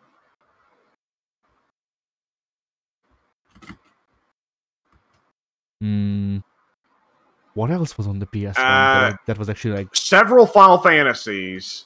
Oh yeah. Yeah, 7 and 8 and 9. Oddworld. Rayman, which I've never been a fan of, but that doesn't change that for a lot of people it is a beloved series. Rayman, Rayman, that's right. Crash.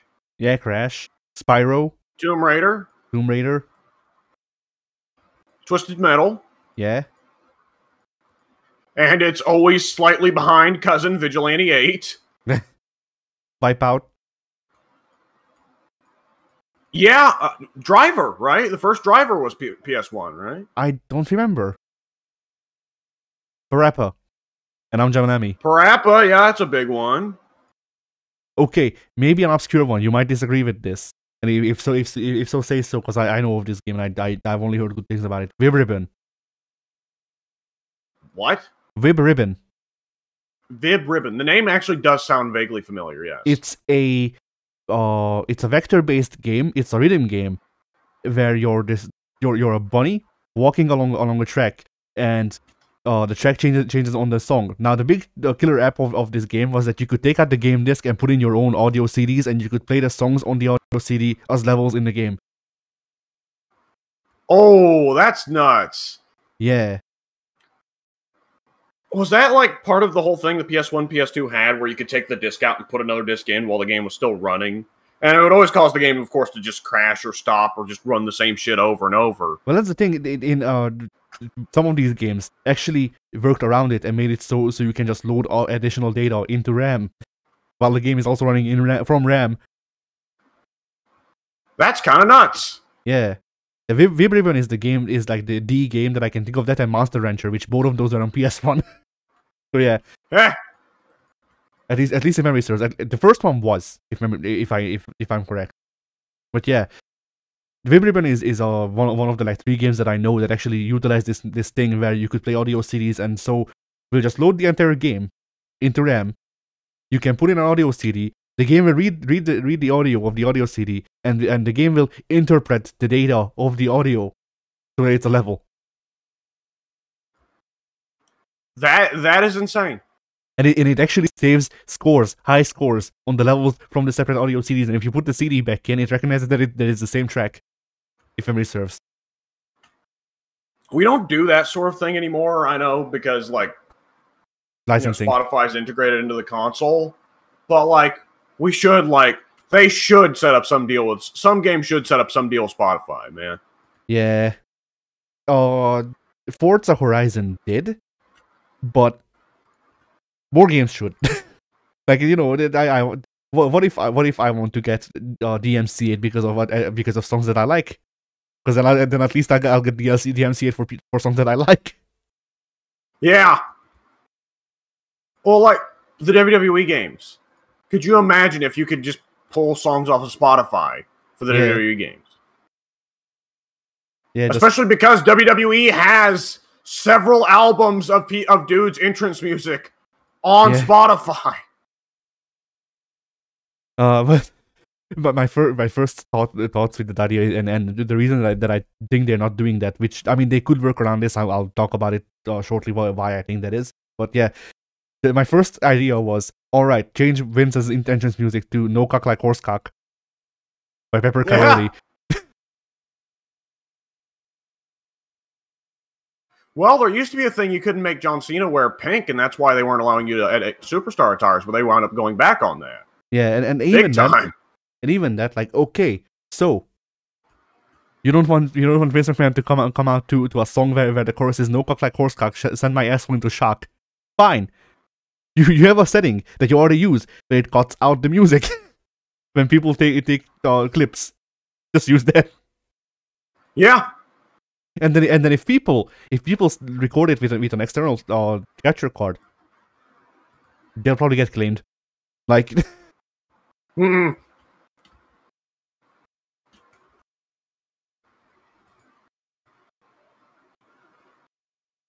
but yeah.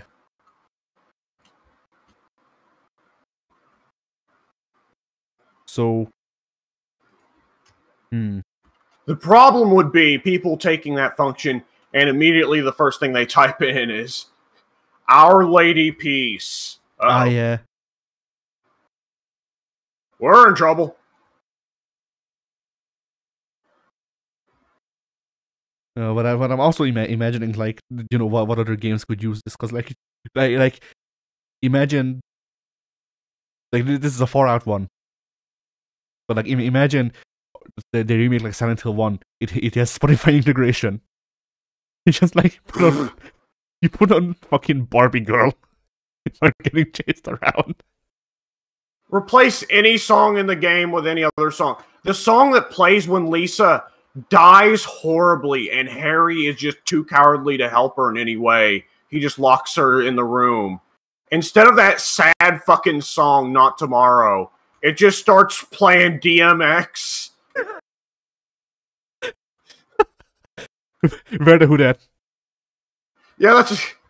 See, that would actually be great if you're running through the streets of Silent Hill. But I imagine that since it's integrated into the game, it's not just playing the audio. It's playing the audio, but it's putting it through a filter, so it's coming out of the radio. Okay, wait a second. What if?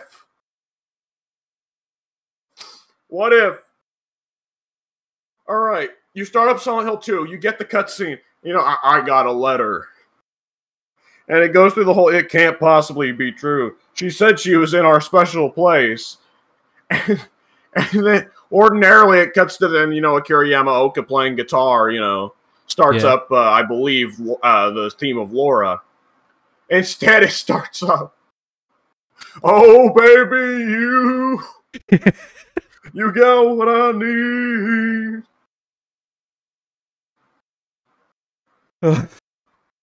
But like, this is too much power, because like imagine you get to the ending with the VHS. You put the VHS in and it starts playing Bill Markey. Yeah.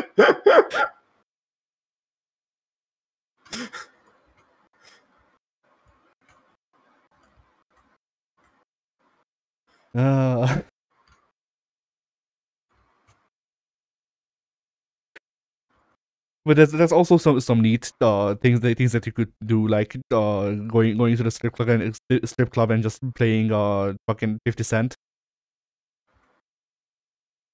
Yeah. Now you put on Supermassive Black Hole, like every other strip club. Or Voodoo by all the guys that did I Stand Alone. What was it? Fist Mouth, Godsmack. whatever. Godfist. Fist Mouth. It's that's my favorite new metal band. Fist Mouth. Where did I even get that? That's the super band that's made out of Smash Mouth and Godfist. Whatever, Godsmack. Yeah, there's not a fist or a mouth in Godsmack. How did I get that?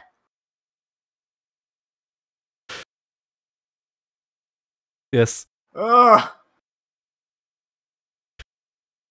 Anyway.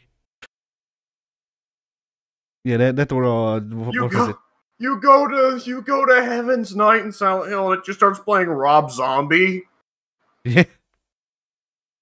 Apple bottom jeans. There's playing the Red Groovy. Yeah, my Durango.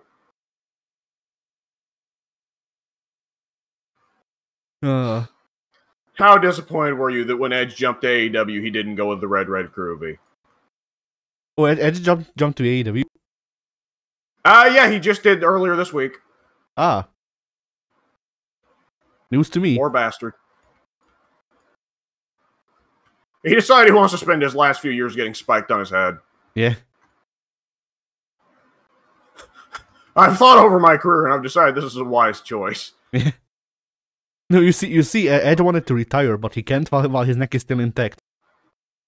That's true. He went talking to Daniel Bryan, like, what do I do about this? And Bryan said, don't you worry, I know just the people to break your fucking neck.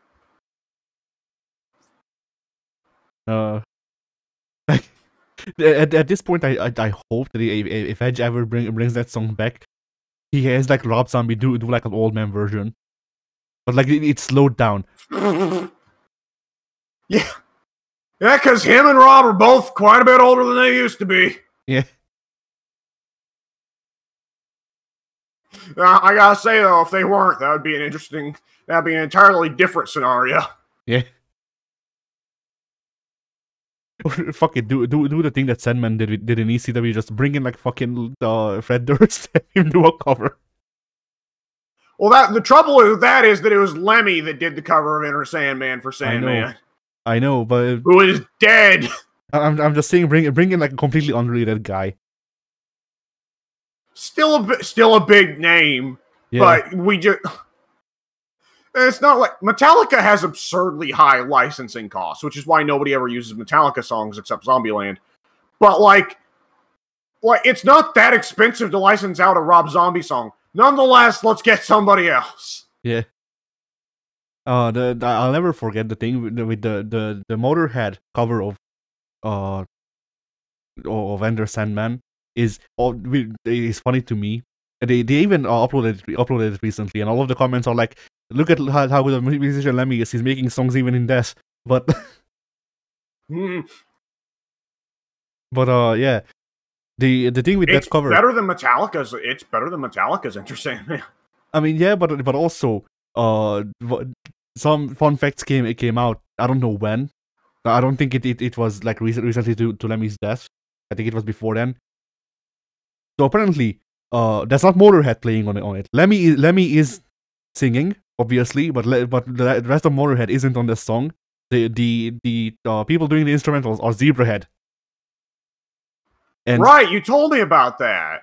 Yeah, and the funny bit to me about that still is that according to I forget who from Zebrahead, but one of the guys from Zebrahead said, "Oh yeah, we just threw together this demo and sent it over to Lemmy to take a listen," and he was like, "Yeah, this shit's good." He just sung over it, and that's it. That's the song. Yeah. Approved. Yeah. And then they got an award for it. Yeah, because it's better than Metallica's. But you know, to me, like the reason I say that isn't because I think it's bad, but it's just weird to me that it's a demo. Yeah.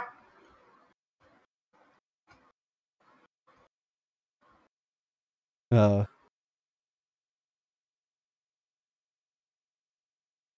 right. Okay, I got a funny failure. That wasn't really a disaster. It was just like everyone agreed, oh, that was a complete fuck up. Yeah. That was just the funniest. Off the top of my head. Resident Evil DualShock Edition. Oh. Womp, womp, womp, womp, womp, womp. Did you hear about how the composer... Did you hear about how the composer wasn't actually deaf? Yeah, he faked being deaf because he was so embarrassed that the song was so shit. Not only that, but he had ghostwriters. Someone else wrote that song. Oh, that just makes it perfect. He lied about making the bad song and then afterwards lied about being deaf to justify him making the bad song. Yeah. That's just great.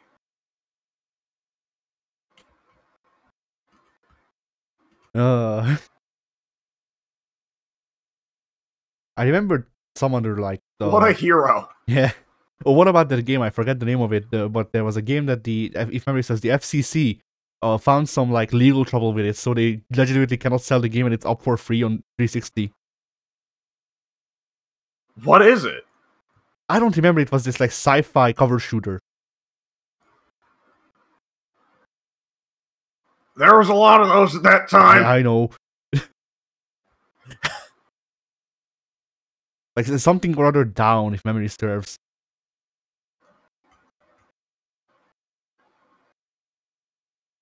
But yeah, there's this game that I think might have been commissioned by Microsoft. I forget. And it's still on the 360 stores. You can still download the full game for free because they couldn't release the game otherwise, because it would have been illegal. Oh yeah, I remember why it was, because of stolen code. Oh, that's good. It's a game more like Unreal Engine 2, and I forget what they stole code from, but they found stolen code, so they had to release the game for free, and the development studio closed, of course.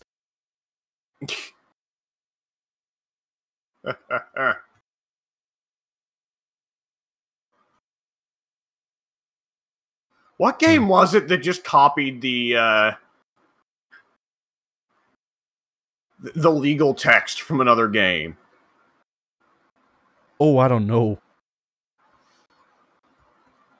There was one game, and it was a major game from a big publisher, a big dev, that just straight up stole the terms of use, the terms and conditions from another game. Probably something from 2K. I remember something like this happening, and I feel like I remember it being a 2K game. It might have been the Mafia remake. It might have been, yeah. Like, honestly, whoever was just like, yeah, nobody reads these. I'm fine. No one will ever read this and notice that it's for an entirely different game. Yeah, like if the thing I remember is that it was something like they put the NBA 2K service into Mafia. When you're playing the basketball with the other mobsters, famously huge basketball fans. Yeah. I mean, that's why one of your crew members is called Two Ball Tony. Yeah. They call me that because I played a basketball with 2 balls. They told me it wouldn't work. They were right, but I'm still doing it. Yeah. They told me it wouldn't work. And then I pull out a gun. Now it works. It's the damnedest thing. I pointed the gun at the ball, and the ball was like, oh, I give in, Tony 2 balls. That's just how I roll. By the way, if you ever want to play a Mafia game, play the first one's remake. It's the best part of 3, and the best part of 1 and 2, because 2 is just a rehash of 1.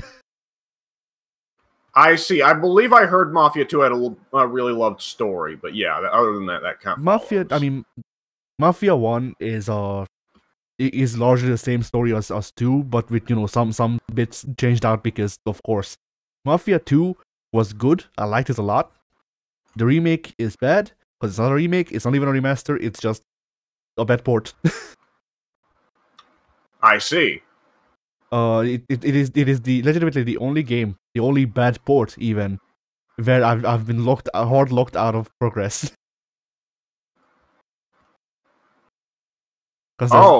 Excellent. There's this part near the end of the game. It's it's either the semi-final or the final mission, where you need to break through this iron gate with a car.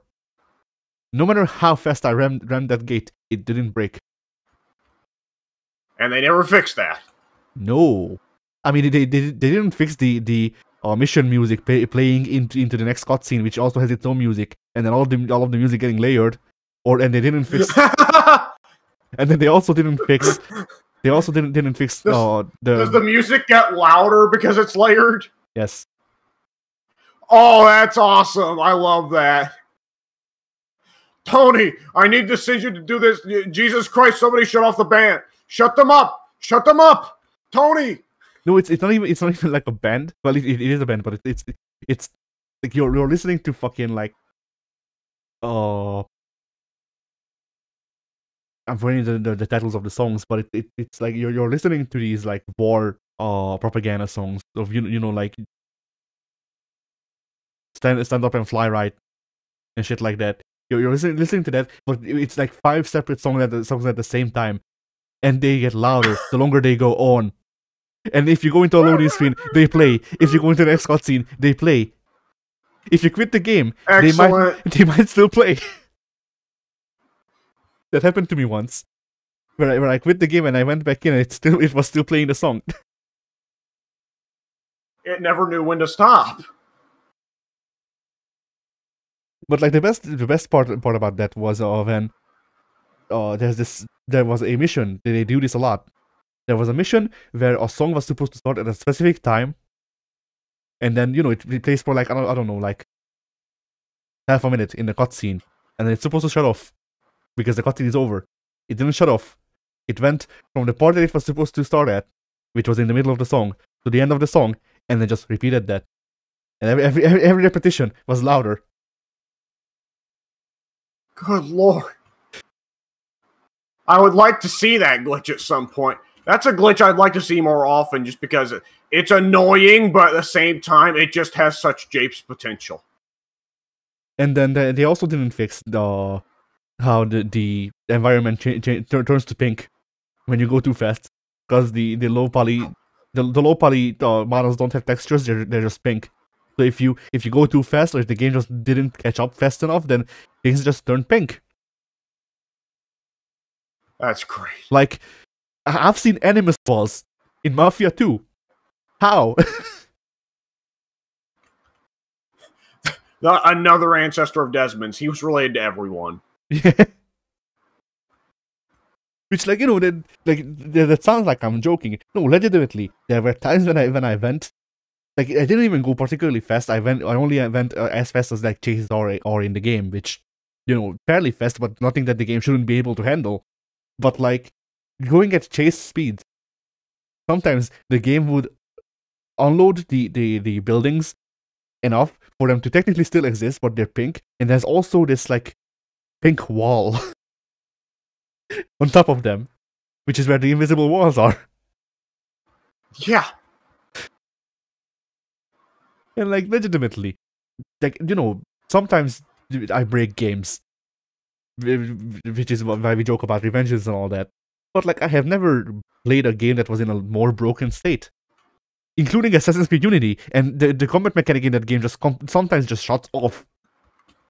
Yeah, like, that happened to me frequently when we played that game, and that was half a decade after release.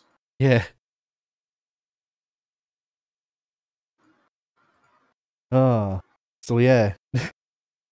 if the funny blunders, Mafia 2 remake. Funny blunders, Mafia 3. My understanding was that wasn't funny at all. That was just kind of lame. Yeah. You know, funny haha or funny, you know. What? Yeah. Yeah, there you go. How have none of us done that yet? Am I a clown? Do I amuse you? Yes, you do. But yeah, so Mafia 3 was just badly designed. It had a good base, and that's it. It had a good base, which is why the Mafia 1 remake is good, because it's just taking the base of Mafia 3 and then going, hey, there's a game now. Yeah. And wouldn't you know, it's actually good. God damn. Yeah, there was this one time where I clipped into the environment, and there's this part where you have to infiltrate a factory, and there's this guardrail next to a wall, and the guardrail is like very much on the wall. So somehow I managed to duck, which there's a cover system. I managed to duck into cover next to the wall with the guardrail on it, and then when I came out of ducking, I was between the guardrail and the wall.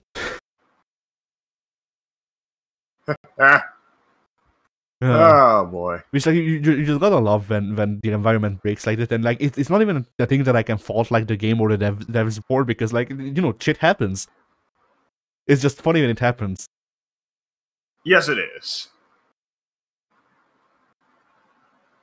All right, other funny blunders that I can think of. Other funny blunts. Yes.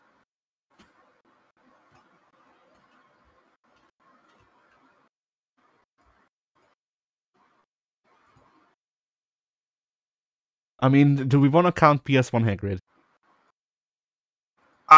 Okay. Yeah.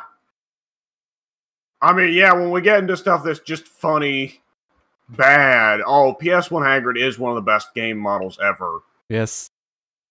There's also, in terms of bad video game models, shout out to Chad in Friday the 13th with his eyes shooting out of his fucking skull.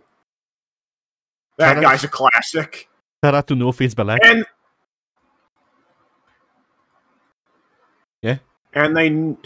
the great thing is when a dev knows a model is bad, so they double down on it.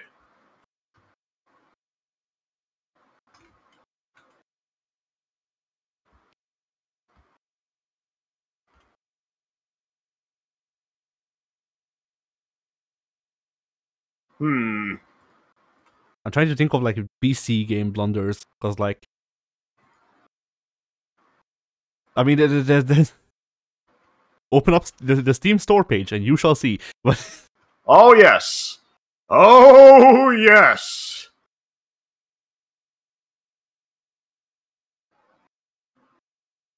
like, is it like fair to say Steam moderation, modern Steam moderation when it comes to the games they carry as a funny blunder? Yeah. There's an argument to be had about the free market. There's also an argument to be had about a store should probably choose what products it carries. Yeah.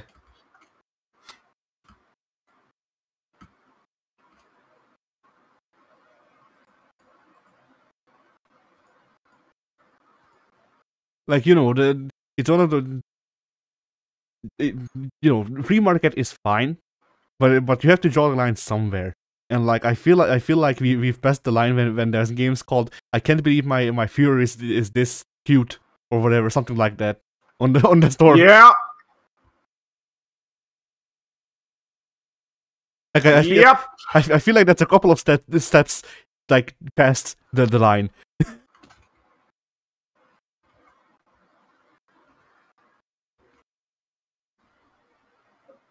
Oh boy. Not to mention the asset flips, but I feel like my first example is worse. Yeah. Yeah.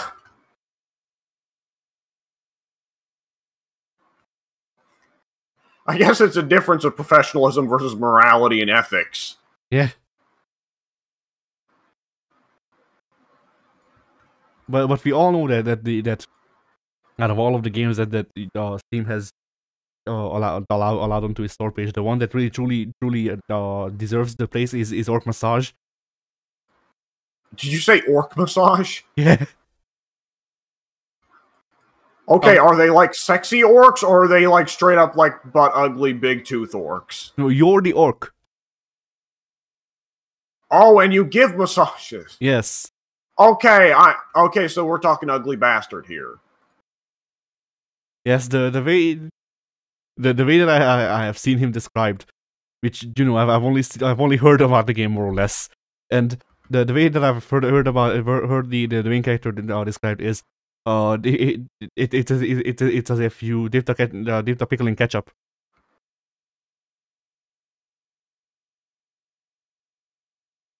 Huh? Whatever that means. I have several questions. Is that just describing his penis? Maybe, I don't know. I don't see why an orc's penis would be red.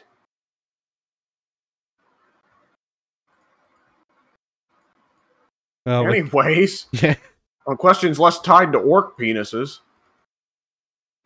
Do you think Shrek comes green? No, I don't think he does at all. Then how does he have kids? Stork. True. Especially considering it's fairy tale world. Yeah.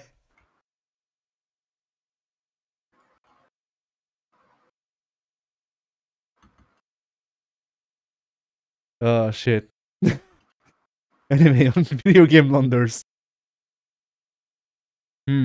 Oh! What was it called? Catch the Freeman or something like that? Oh! Find the Freeman. That's the one. Yeah. Yeah. Oh, that one was... Yeah. Yep. I mean, like, you have to commend the guy who says, if Valve won't do it themselves, I'll do it. Right? Yeah. On the other hand... I mean, it was it was an inspired choice to get a British YouTuber to do his best American accent for the entire game. Yeah, that's one issue. hiring a bunch of YouTubers who would then go on to make essays about how the game sucks and say, "I'm in the game also, by the way." Yeah. Not paying people. That was also an inspired choice. Yeah. The writing. Yeah, like when it opens from the from the jump, it's like, okay, but like, what if, not all the Marines attacking the labs were not bad people? It's like, okay, well, here's the thing. Half-Life, that's not really a concern in Half-Life, because you remember the part where they immediately start opening fire on scientists and security guards? Yeah. So maybe, in fact, actually, yes, they were pretty well all bad, with the exception of maybe Shepard and his team, who never made it to the lab to begin with. Because Shepard gets shot down, and when Shepard gets down there, Shepard's like, fuck this cleanup shit. I'm going to work with the scientists and the guards, because I don't want to die.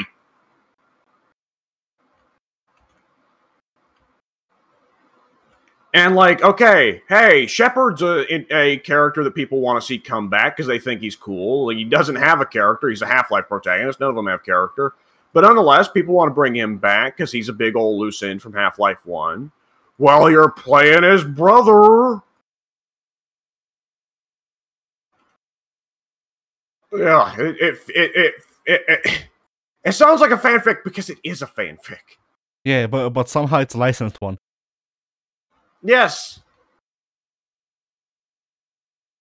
Like, imagine. But definitely not canon. Yeah, true. No, fucking evil imposter Gordon Freeman. No, but you see that of the author. I'm gonna keep saying this whenever canon comes up because it's funny. Somebody's done something to you with this death of the author bit.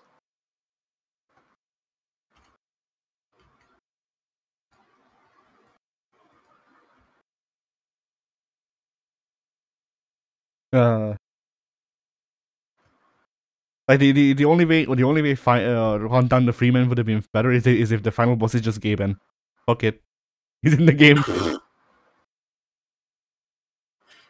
And it's just playing like sentence mixed dev commentary lines. Yes. No. I thought at this point in the game I would kill you. No. He has no. I thought at this point in the game I would kill you, the player. Yeah. Just a JPEG overhand gets bigger on screen. He's coming out. We considered giving me a rocket launcher, but we decided that would make me too powerful. So I did it anyways. So I have two. Yeah. But yeah, like I'm imagining he actually has no combat lines. But for the entire duration of the fight, there's just this like there's a dense remix of dev commentary from him.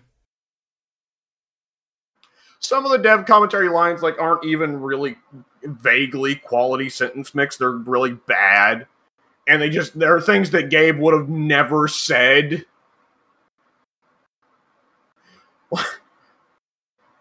I like boobies. One of his lines is just "fuck you." He says it randomly. There's a 1 in 10 chance that you trigger that line. Fuck you. Yeah.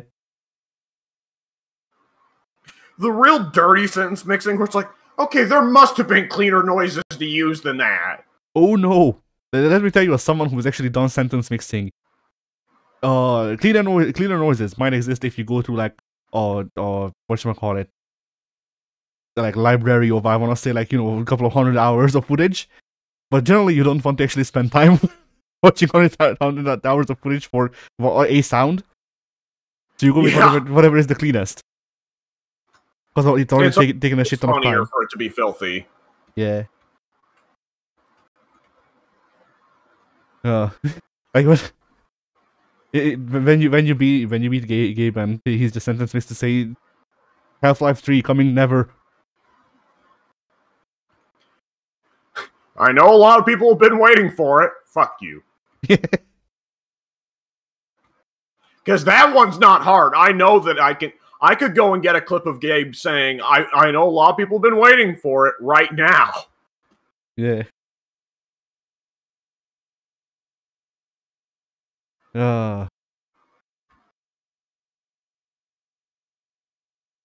Like, what other game can I think of that's like PC exclusive and had?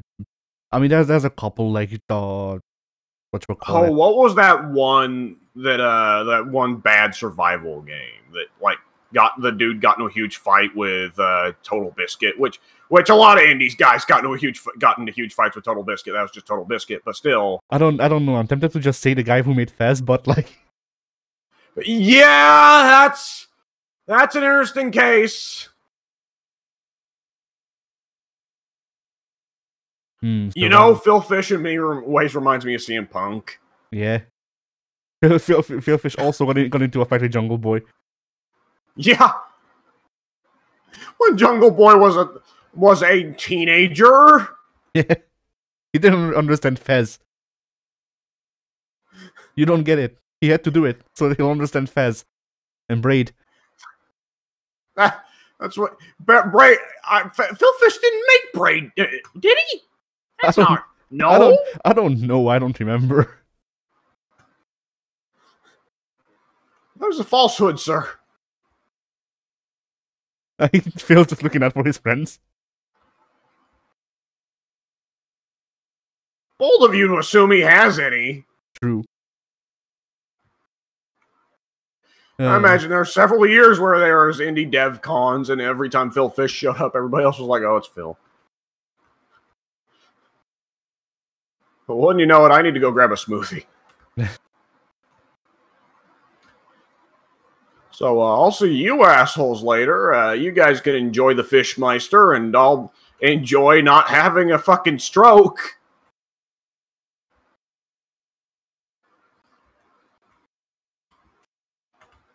Oh yeah. I was gonna say, like, there's a couple of like crowdfund games that were PC only that you could put here. Like there's a there's like Jokes Adventures.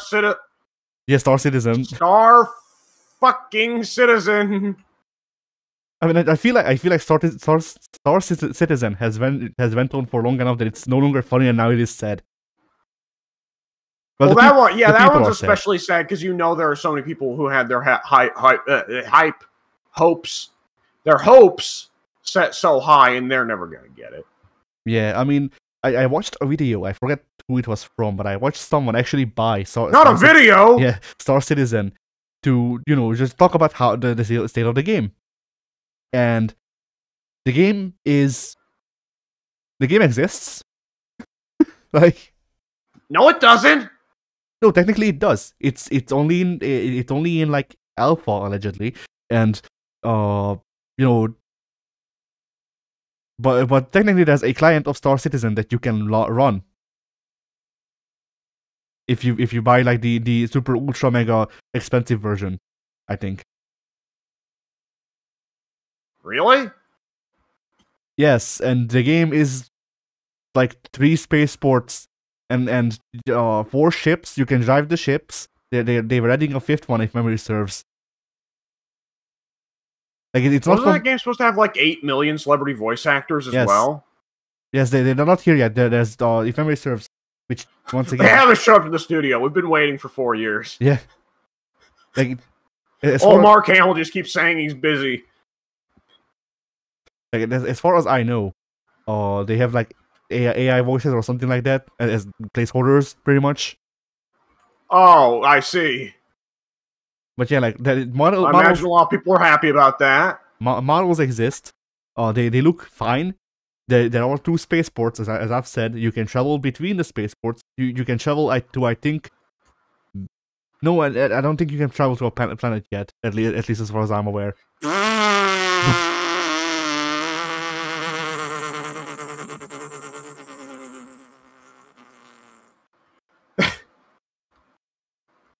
I'm sorry, that was just too good. It's a fucking game in space! Yeah. I mean, why can't you go to a planet? You can go to space. You can go from one spaceport to the other in one of your 4 ships. What more do you want? But the game, if what I remember is correct, the game seems to be heavily like community reliant, which means that it's gonna die. Oh, good. But it's trying to be one of those MMOs where you have free reign. Every player has free reign, and you can just make whatever job you want. And you know you make your own fun, which is one of those things where like it's gonna be cool for the people getting in at the start, and then people will come in and they'll see that everything is owned by like 4 people, and they'll go, fuck this shit, I'm out. And then eventually the game just dies. Or it becomes like EVE Online, where it's a perfect microcosm of the most hostile corporate atmosphere possible. Yeah, although like EVE Online, as far as I'm aware, EVE Online is like the only game that works with. Or so far at least, it's the only game that has worked with. Because it's like a legitimate fucking stock market. Yeah. Like, people make and lose loads of money in that game. It's insane. But yeah, like like I've been doing some research into MMO stuff, not for any real reason, just because YouTube's been recommending me a guy whose life is MMOs. So I just get to see the good and the bad, and you know the in between, and see how it levels out. And like the most often repeated story is, oh, this game wanted to appeal to the hardcore by either being all like player driven or by making it so there's no tutorials or whatever. The game has 2 people playing concurrently. One of them is me, or I'm the first person to play this in 5 years. He's Irish now, I guess. Whatever my shitty Irish. There wouldn't be servers, would there? No, there are. Like there's games that. Why would you run servers for no one playing? That doesn't make any sense. There's not a lot of upkeep. I'm assuming because he has played games that were like competing with like Ultima Online and like RuneScape. They came out before WoW did, exactly like a week before WoW did, and then WoW came out. Oh boy, talk about bad timing. Yeah. You're not winning this war, bud. And then like the guy has some fun stories to tell because like for example with this one, if memory serves, he told a story of like he had guildmates in RuneScape and they wanted to play a new game, and he really wanted to play this game that he was reviewing, and the other guildmates wanted to play WoW. So he went and bought this game instead of WoW. He played for 2 weeks and then bought WoW. Yeah.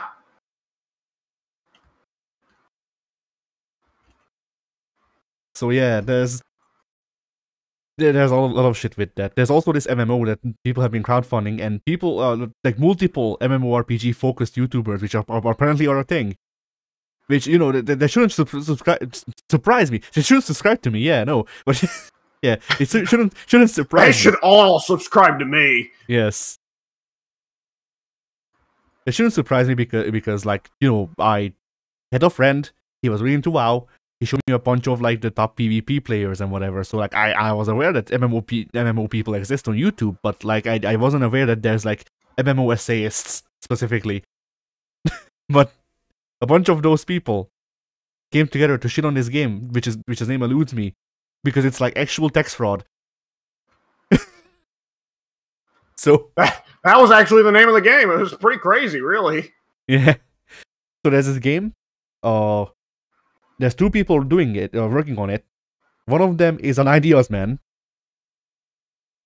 Insert comment here. And the other is a tits man. Yeah. The other is the programmer, the sole programmer. You're working on a game that is completely player driven. You can change the environment completely.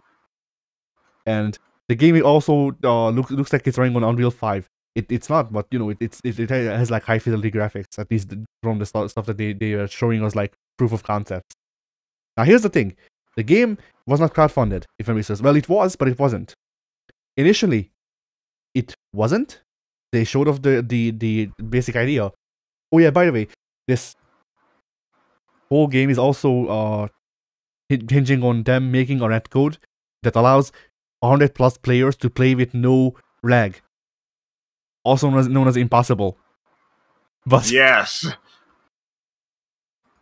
but yeah, so one can respect the ambition, I suppose. But yeah, so and once again, may I point out one programmer.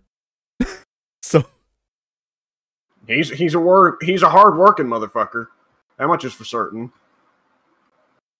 So they made a proof of concept, an entire game more or less. It was the MMO proof of concept for, hey, this network can work. We'll show it with these data that we probably made up. Whatever. They went to this investment firm that is very well known.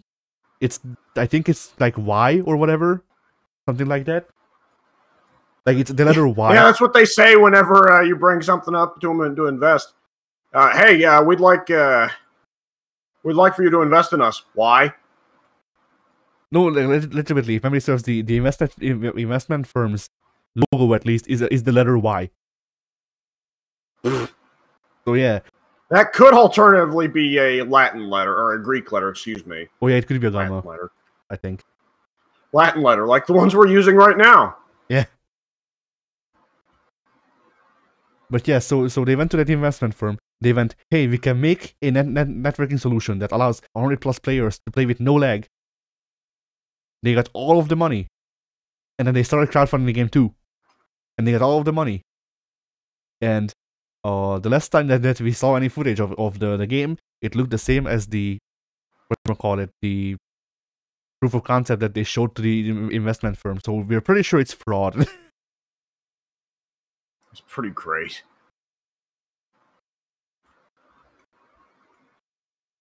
So yeah, there's blunders like that. I mean, to me, it's funny in the sense like, oh yeah, speaking of funny blunders, fucking Amazon's MMO. Two Worlds, not two. Two Worlds is also in that category, yes, but New World, yes. Yes, New World, which was supposed to be aiming at the hardcore, and then they realized, oh shit, hardcore doesn't sell. Quickly, make it like, wow, oh shit, now the hardcore players left too.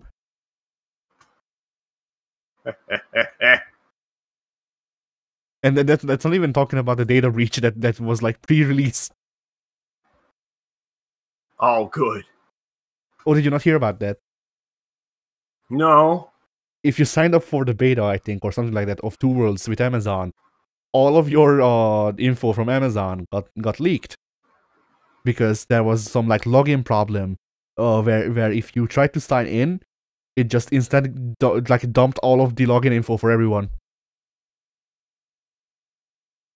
So name? I'm sorry, what?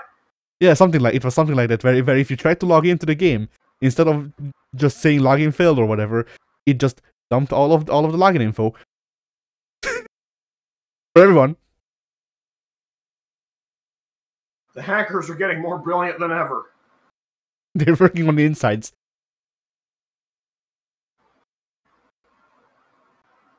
But yeah. But you know, that was pretty bad. I would imagine so, yes.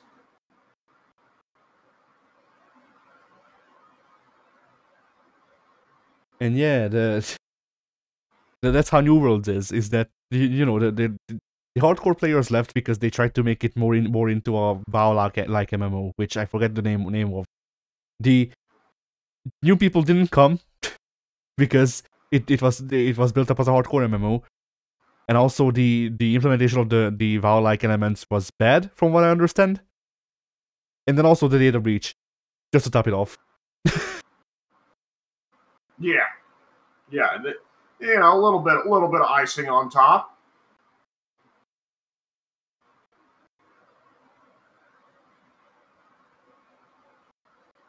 Which, you know, that also reminds me of like this is what I just told you with the hardcore going away because they're changing it to be more like WoW, and the WoW people not coming because of the hardcore stuff and the better implementation. That's pretty much like most MMOs from what I understand. There was this like Star Wars one that was very much like player built. It used to run like the game is still running, as far as I understand, and it started running in like 95. I don't know who's paying the bills for those servers, but fuck. But yeah, so uh yeah, they it used to be very like player driven and all that. Then WoW came out and they went, hey, money. So they completely changed the game. So now there was actually like quest givers and all that, and people didn't like that. And then they changed the combat and it was bad, and people didn't like that. And this went on until eventually, like maybe I want to say like 100 people played the game, if even that. As you can imagine, this was in like 2007. So since then, there's like 5 people playing the game. Oh. Yeah, there's a lot of stories like that. Where like, you know, oh yeah, then let's not talk about the guest shop, which is one of those things where like if you have a well-running system, it stinks, but you know at least it's serving a purpose. A lot of times when I see it in one of these games, it's like, all right, there's 5 people playing, quickly guest shop. Yeah. Like, what was the plan?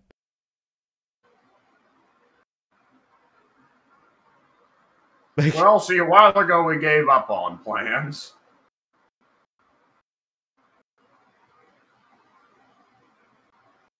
because you know the only thing that I could think of for like any logic behind it is like, all right, there's 5 people playing. We need to close the servers, but we don't want those 5 people to raise a stink. Let's put in a cash up and hope that they go away. It's like, Yeah. But like other than that, like, you're making a big assumption that they're whales. That's because they're still playing the game. If that's the idea. Yeah. Because like whales, you know, whales are called whales because they're big spenders, but they're rare. But they make up for everyone else. If there's no everyone else, then there's less chances of whales. Yeah. But I guess they don't talk about this on those seminars where it's like, hey, let's make it so you have to pay $1 whenever Mario jumps. Oh god, that Unity guy that everybody keeps talking about said that Battlefield you should pay for every bullet. No, it wasn't that. It was pay $5 for every reload. Yeah, Joe Riticello or whatever. Yes, a guy who clearly did not understand the game and was just pitching that as a stupid idea in the moment. But nonetheless, somebody wrote it down, and now it will live forever in infamy. Yeah. But no, he went on to say that it makes sense because once people are playing, well, I don't know how much he knew about the game, but like he followed it up with, you know, if people are playing the game for like 6 hours, then they're not gonna. Then when they run out of ammo, they're not gonna think about, oh, I have to spend $5 for this ammo. They're just gonna reload. So he even used your favorite words, immersed. Yeah. See, it was Skyrim modding that ruined immersive for me. So that it's not Battlefield. I'm less likely to notice it, have it stick out. Yeah. Allegedly, he might also be behind Dead Space 3, which yeah, that definitely follows.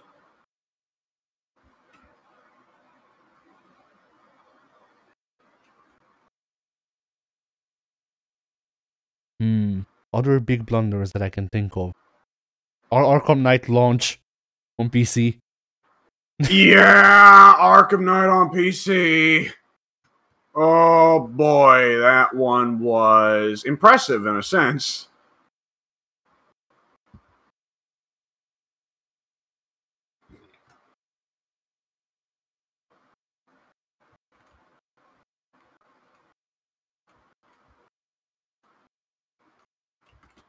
Oh, funny blunders. The Afro Samurai game. Afro Samurai 2, correct? Because Yes. Afro Samurai 1 was not great, but not terrible either, correct? I'm not sure about 1, but 2 was definitely bad. Well, I don't think 1 was supposed to be particularly great, but... But better, maybe, yeah. Yeah.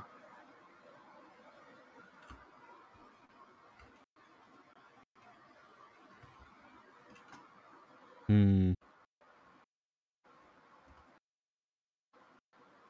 I'm just thinking of like delisted games, and like the first thing that pops up into my mind is Cyberpunk. Which that was a funny blunder now that I think about it. Yes. Yeah, it's kind of what I'm thinking of, like along the lines of like Fallout 76, like but really bad at launch, but they fixed it later on, which detracts from the humor. I don't know if I'd say that Cyberpunk is fixed. Like Fallout 76, from what I understand, it's a thing of like, the people who wanted like a proper Fallout game got filtered out, and the people who are fine with doing MMO shit in the Fallout universe love it. Good for them. With Cyberpunk, it's it's definitely in a lot better state than at launch, but it is still showing some remnants of launch Fallout or launch Cyberpunk. I had heard had been nothing but improvements, but I've not been paying that much attention to it. I mean, I'm watching a guy play through the DLC, so Phantom Liberty, yeah. yes. And like the game looks a lot better, definitely. Like it looks a lot more improved, but it's like it is at the state that it should have launched at. I did see someone say that this is the state. This is how Cyberpunk should have launched. Yeah. Like I can see that it has some growing pains. It has some bits that don't quite work together or whatever. But it isn't like it isn't gonna break your PS4, get a refund from Sony, have Sony delist the game. Bad. Yeah. Well, parts of Cyberpunk really weren't on the whole that horrible, except that the game was one of the most hyped games of the generation. Yeah. Like there are much, much, much, much worse games on PlayStation right now than Cyberpunk. Can you still purchase the Black Tiger game? I was about to say Life of Black Tiger. Probably. I mean, there's this game that I want to buy on sale because I think it would be good for a one-off video called, oh, what the fuck was it? It was like Wolf RPG Simulator. And I saw excellent. I saw a picture and I went trash. and then I saw a video of it because Vinny Winesauce played on a shovelware block, and it was trash. Success. Yes, like I'll get that game when it's on sale. Outside of sale, it's like $20. I'll get it when it's like $5. Because it to me it's worth $5 to play that game and be like, hey, we played this game. It's stinky. I think I think there's a potential for japes in the game, but like fuck that game stinks.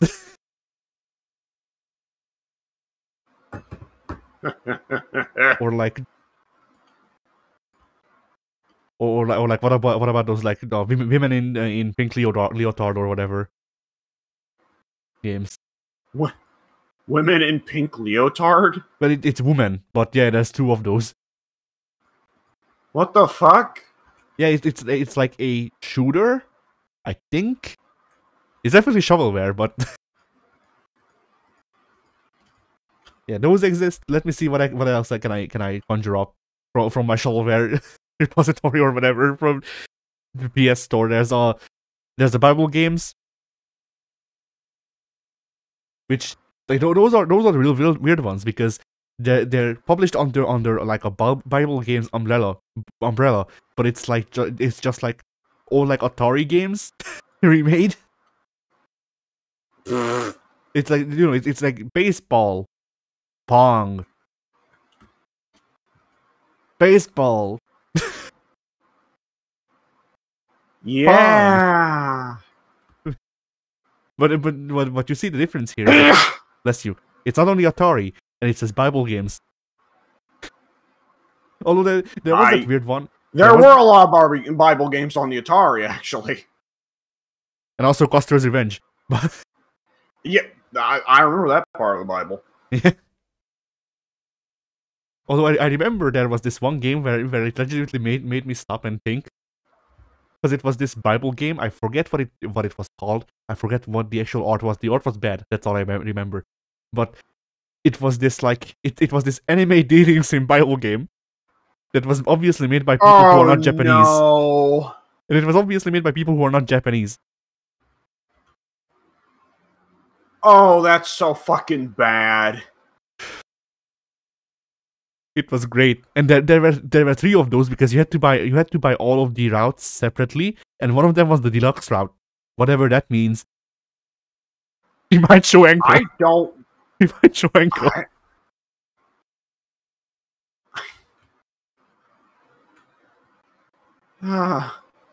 So anyway, good fucking lord. yeah. Speaking of anime, weird anime bullshit, there's also Autocross, or it's Otoko Cross, I think, which is apparently a series of puzzle games. But it's just in the name. It's men cross dressing. It's just twinks in women's outfits. Also mahjong, maybe, I don't know. What sort of puzzle? Mahjong. Yeah, as you do. Yeah. Yeah, you know, whenever I was playing mahjong differently back in my day, but nonetheless. But whenever you play mahjong, do twinks not just start to undress from their maid outfits? I guess I was doing it wrong all these years. Like I remember that one both because whenever I see it, I'm just like, what the fuck? Why? Because it's on sale a lot. Because who the thunk? There's not a lot of people who really want to buy Autocross. But yeah, it's also one of those things where like if I knew that there wasn't any sus shit in it, I would do it for a laugh, just because like why? Like the sheer existence of this is ridiculous. I need to know why. What? Well, you know why? It's horny is still horny, even if horny has the thing being hornified has a penis. I mean, true. I just like what you say is true at the same time. I can't comprehend. Like this is an interesting simile that I just came up with. But like, you know, the autocross and stuff like this for me is just like, okay, so here's this game about Cthulhu. And like it's actually just like an excerpt from the Necronomicon. And like, why? I'm just saying that like you know that shit like it's just so like I can't understand it. I get it. Like once again, what you say is true. I understand that. At the same time, I cannot comprehend. So like.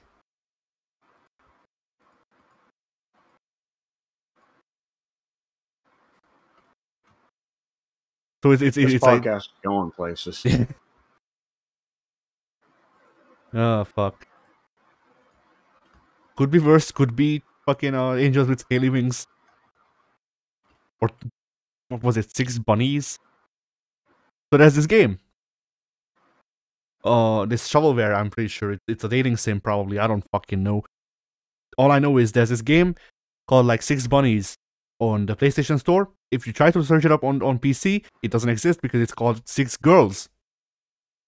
Because PlayStation didn't allow for the original dating sim to be put on the PlayStation Store, so they just remade the game with intros for some reason. Now, here's the notable thing though. The art on the bunny version is better. I see. Like it is like it, you know. Just overall, the art is better made. They got a better artist for the PlayStation version than the original one. Fucking shovelware. Yeah. Why can't I buy Ninja Bread Man on my PlayStation 4?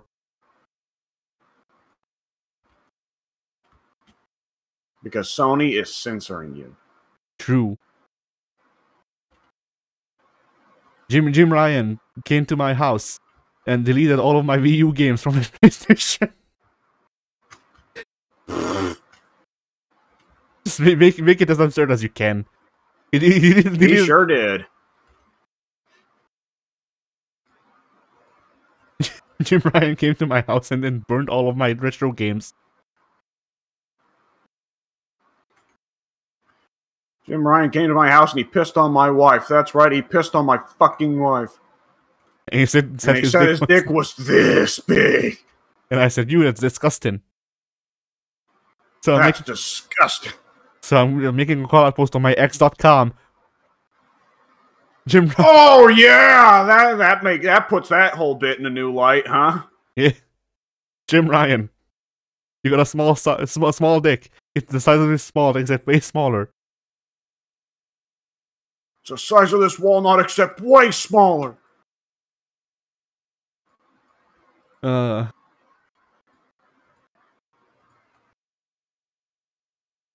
Let's see other big like funny blunders that I can think of. The Dreamcast. Yeah, and everybody knows at least one person who goes, no, but like the Dreamcast was the best console, it just didn't get the love it needed. I mean, wasn't it pretty expensive? Yeah. Yeah, you have it. It always boils down to, okay, back to the padded cell, bud. Yeah. No, you don't get it. The 3DO was great. Plumbers wear ties. The Game of War generation. Plumbers don't wear ties! Yeah, that one. You fucking fool! You dumb idiot. When is Plumber don't wear ties getting ported to the PS5 with ray tracing? It is actually getting ported to PS4 now. It is? Yeah. Limited Run Games is making a limited run of it, hence the name. But wait, are they not going to release it like digital? I don't know. It's Limited Run Games. I don't know much about Limited Run Games. They probably will release it digital, but their physical will get a limited run. Yeah. And we need to go ahead and call this as my earbuds have run out of battery. All right. So, folks and motherfuckers, we will see you later, huh? Addy? You think we're going to see him later? Perhaps. I don't know. Will we? I mean, this is a pretty smelly crowd. I think we can get a better one. Bye. Oh.